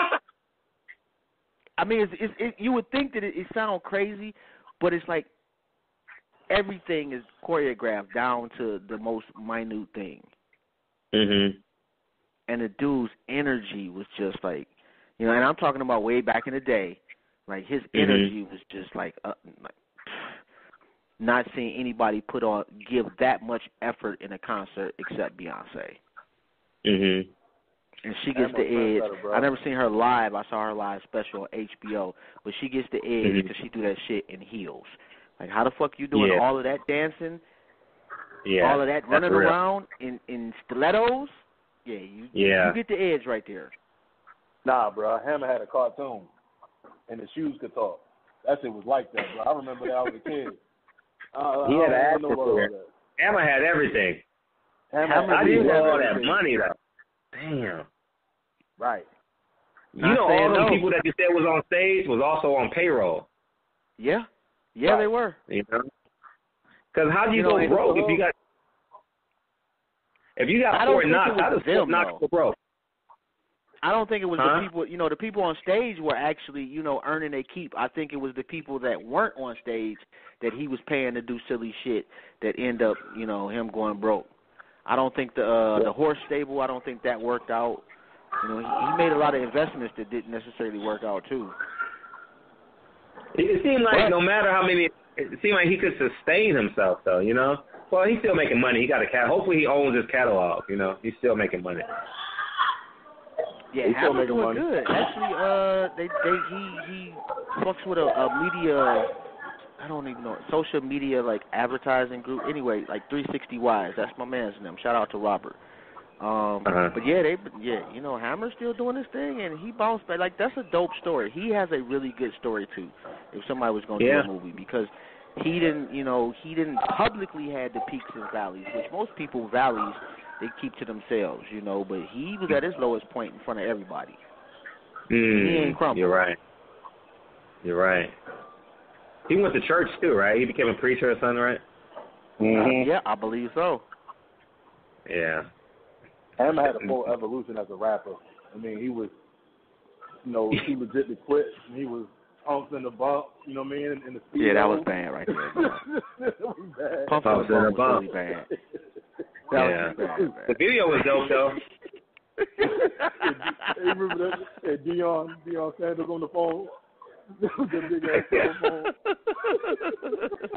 His rap career was pretty bad, too. Deion, Kobe, all of them did. Yeah, Shaq was all right, though. Yeah, Shaq's album was good. I love that song with him and Jay-Z. I like that song with him and Jay-Z. Shaq got a song with Biggie that's fire. You Can't Stop the Rain is fire. Yeah, You Can't Stop the Rain. That album, You Can't Stop the Rain. That's it. There you go. Yep. With the white cover, white kind of gray cover. Yeah. You know the sad part about it, though? Shaq had a better album than Cannabis. What? Wow. I never thought about it that way. Wyclef did Cannabis wrong on that, though, on that production. Wyclef is not a good producer, but, Not, thank you. Wyclef done lost his way, though. Like, Wyclef is not the same guy, 20 years ago. He's not that dude. He's kind of like an organic guy. You know what I mean? Like, he would have to get someone that plays, like, live instruments, like a John Mayer or, he ain't for no hip-hop head, and I know, he's just not good. He's not good. I mean, and you hit it on the head, though. He's not a good hip-hop producer. Yeah. He's not. But if you need some spiritual sounding music, or you need something with I don't know, Jamaican swing to it, like you might call Wyclef. But if you need some hip-hop shit, you call Wyclef, you about to fail. Yeah, and it's going to cost you a lot of money to fail. Huh. Yeah. Yeah, he did. Cannabis was probably the toughest rapper. I ain't gonna say the toughest because there was so many tough rappers right then and there at that point in time. But you understand how gifted he is rapping wise? We know. I'm from New York, so I know all about Cannabis. Like, what I mean? I was repping everything in New York. Him, Keith Murray. I mean, the list goes on. We're not gonna sit there and list names, but man, Cannabis was that dude. Yeah, Cannabis was that dude. Yeah. But you can't blame that all on Wyclef, though, man. Like, some artists, especially the really, really, really super dope lyrical artists, oftentimes have difficulty picking beats because they know they're so dope writing shit that they don't put as much emphasis on how the track fits with what they're saying. Yeah, you know who else is like that? The guy who did this. The guy. He did a song with R. Kelly. I'm drawing a blank on his name, but he was a big time lyricist. It'll come to me. It'll come to me as we go. You said R. Kelly? He did a remix of R. Kelly. It's on the tip of my tongue. I know. What's the guy out there from Cali? Actually, went to jail. Really dope lyricist. Damn, same thing. I'm just drawing a blank. And this is my guy too, lyrically. Huh? Stay from Cali. Can I go to your hotel? I want to get my room key. No, Cassidy. Cassidy, yeah. Cassidy's another dude that couldn't find his way on a beat, couldn't have the radio appeal. But if you put him on 106 in Park, you put him on Freestyle Friday, you like, why ain't this guy got a record deal? Yeah. Like Blind Fury. I mean, he's not black, but Blind Fury was like that too. They tried to put him on an album. He signed with Rough Rider, couldn't do it. But you give him a mic, you got him freestyle. He's amazing. You know. So, you get a lot of Blind Fury was dope on BET. Yeah, BET. That's what I'm saying. He was dope, but he wasn't dope when you tell him to get in the studio and make a song. Like, okay. Nah, go back when you put him in front of some real, like, are you into battle rap like URL? Not heavy, but I follow it passively now. When I was younger, I followed it. He wouldn't make it. Like Theory Jones, Murder Mook, all them guys. Yeah, I followed them guys. Yeah. Yeah, your boy just got. From what I hear, he just took an L too, Murder Mook. It was. On pay-per-view last week, right? Yeah. Yeah. I'll say this. Now I watched it. I saw the battle. And Mook was dope. They both were dope. Verb was just better. Like Mook was trying out some new things that he ain't tried before, and it ain't go over too well. And Verb was prepared for him. But it's a really dope battle. I mean, I think it should be coming out in the next few days. It should be coming out on YouTube. Actually. Okay. I'm gonna definitely check that out. And damn, I'm just looking at. My bad, but I'm just looking at the time. We only got about 10 minutes left. God damn, I didn't even realize that. And before we even get to that point, man, I definitely want to say we truly appreciate your time and your wisdom. All the time. Definitely all the time, a phenomenal build. Thank you. I appreciate you. I'm following. I just followed you guys. Where it's my skin, right? My skin is my skin, right? My skin is my sin. My sin. I apologize. And it got like the rubber bands on it, right? The rubber bands, right? Yep, that would be it. That's dope. Gotcha. So when you upload this, I'm gonna pull it and add it to and put it on my channel. All right, and actually, the whole show it'll be ready. I don't know, probably like 10 minutes after we're done, because we live streamed it on our. We got 2 YouTube channels. My Skin Is My Sin one, we can't go live on it because I had some slight copyright problems on there. Oh, really? One, yeah, we got another one called Intellectually Petty. It's only got 10 followers, so subscribe to us if you're out there. Intellectual Petty. Yeah, we like to just, make sure that we still keep it live, though. So I had to start this one up, and I ain't really got a chance to really do anything with it. Not that we got, like, 1 million followers on the other one. Like, you doing numbers. We over here, like... No, but hopefully people will come. So make sure you tag it. So make sure you tag it, and I'll just upload it and just re-upload it, That's very dope. Definitely appreciate that. Mm-hmm. Yeah, thank you for having me. Is there anything that you want us to leave with the people before you go? Man, I say this in my head 100 times a day. Keep on betting on yourself. Fear can only reside when you have indecision. You understand? So if you are in a position where you're 100% working towards where you want to go, fear can't reside. You understand what I'm saying? So at the end of the day, if you just bet on yourself, believe in yourself, and I know you've heard it before, but because we are all grown men, we fully can understand the concept of betting on ourselves, where we're not going to spend $1,000 on some shoes. We're going to put $1,000 in our purpose. We're not going to spend 3 hours playing video games. We're going to put that 3 hours on Google trying to figure out a way. You understand what I'm saying? We're not going to, do like social things that's gonna, in addition, take away from our time, but take away from our spiritual capital. You know, like our spiritual realm also has currency attached to it. You know, our metaphysical realm has currency attached to it, like money. Like it's like money. Like you're paying every day. Are you getting a return on it?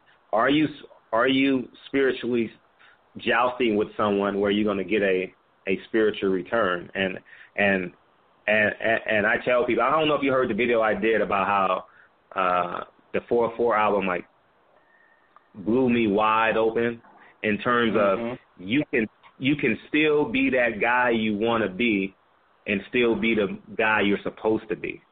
You understand? Like people want to separate.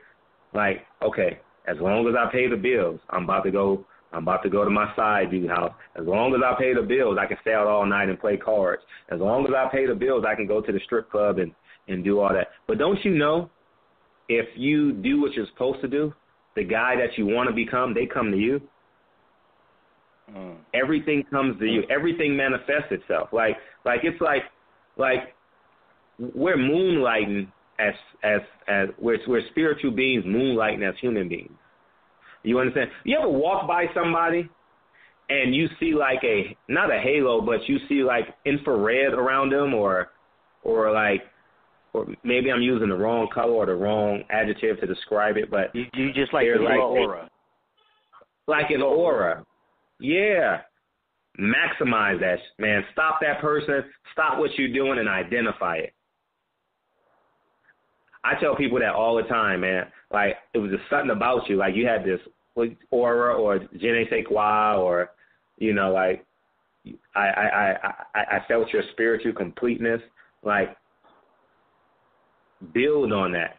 That's where we want to be, really. In real life, that's where we want to be. We want to be floating in the spiritual realm. You know what I mean? Let everyone else be mediocre and patronize each other in the physical realm. But in the spiritual realm is really, really where we want to be. And like this past year, in 14 months total, ever since I heard that 4/4 album, I was like, you know what? It's time to go.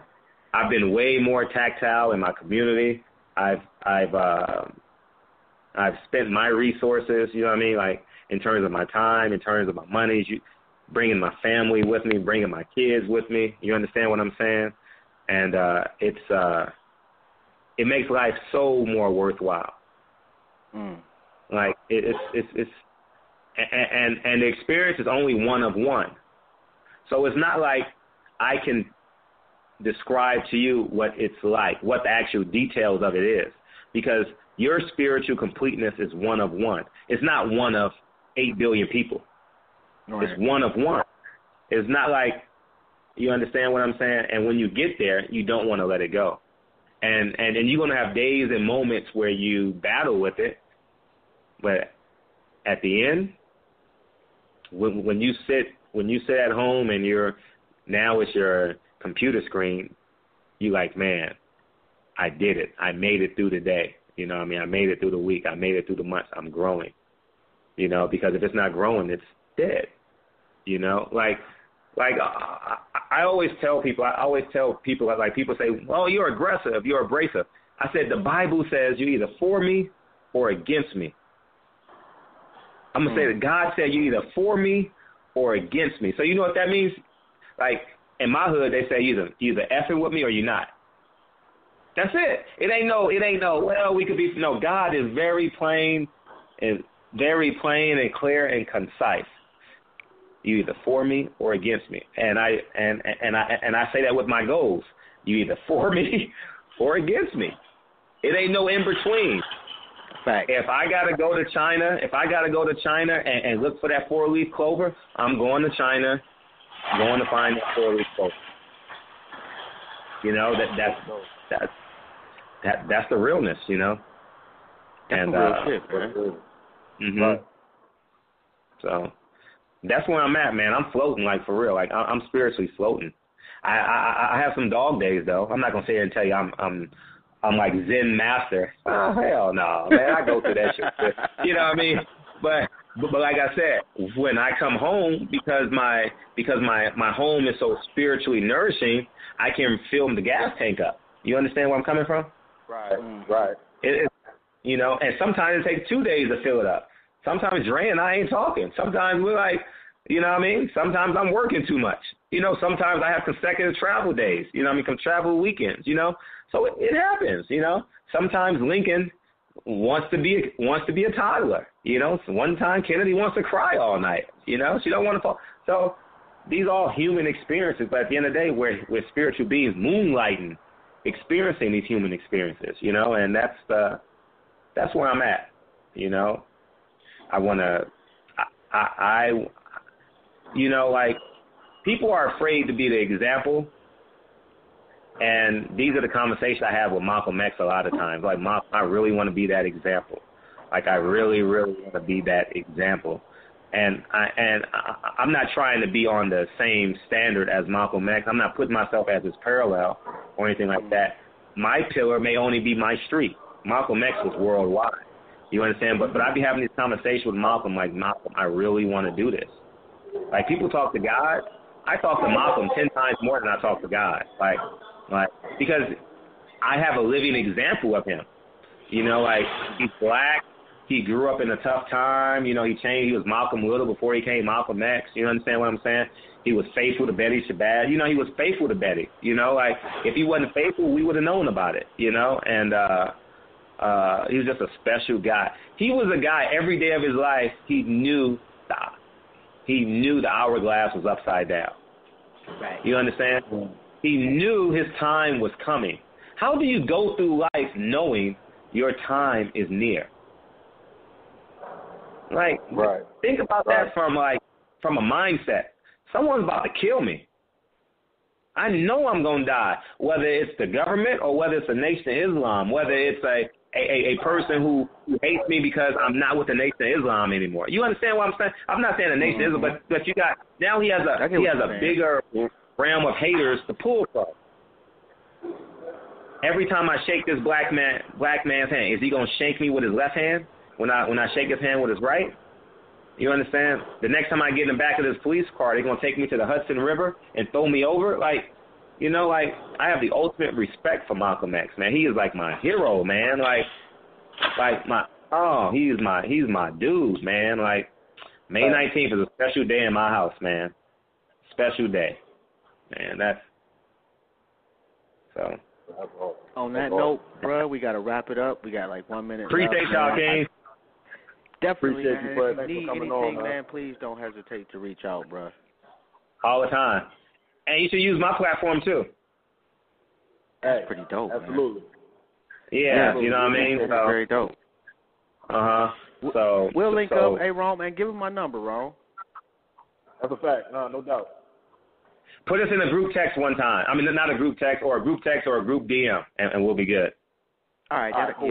That's a bet right there. Yeah. And if you do tune into this show today, tomorrow, or in 100 years, make sure you share the show. Don't forget to check out the website, myskinnismysin.com. And please go subscribe to Barbershop Conversations on YouTube. Subscribe to Intellectually Petty and My Skin is My Sin on YouTube.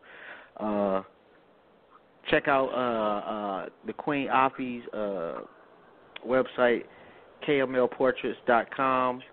Definitely one of the finest artists of our time. If you need something, hit her up.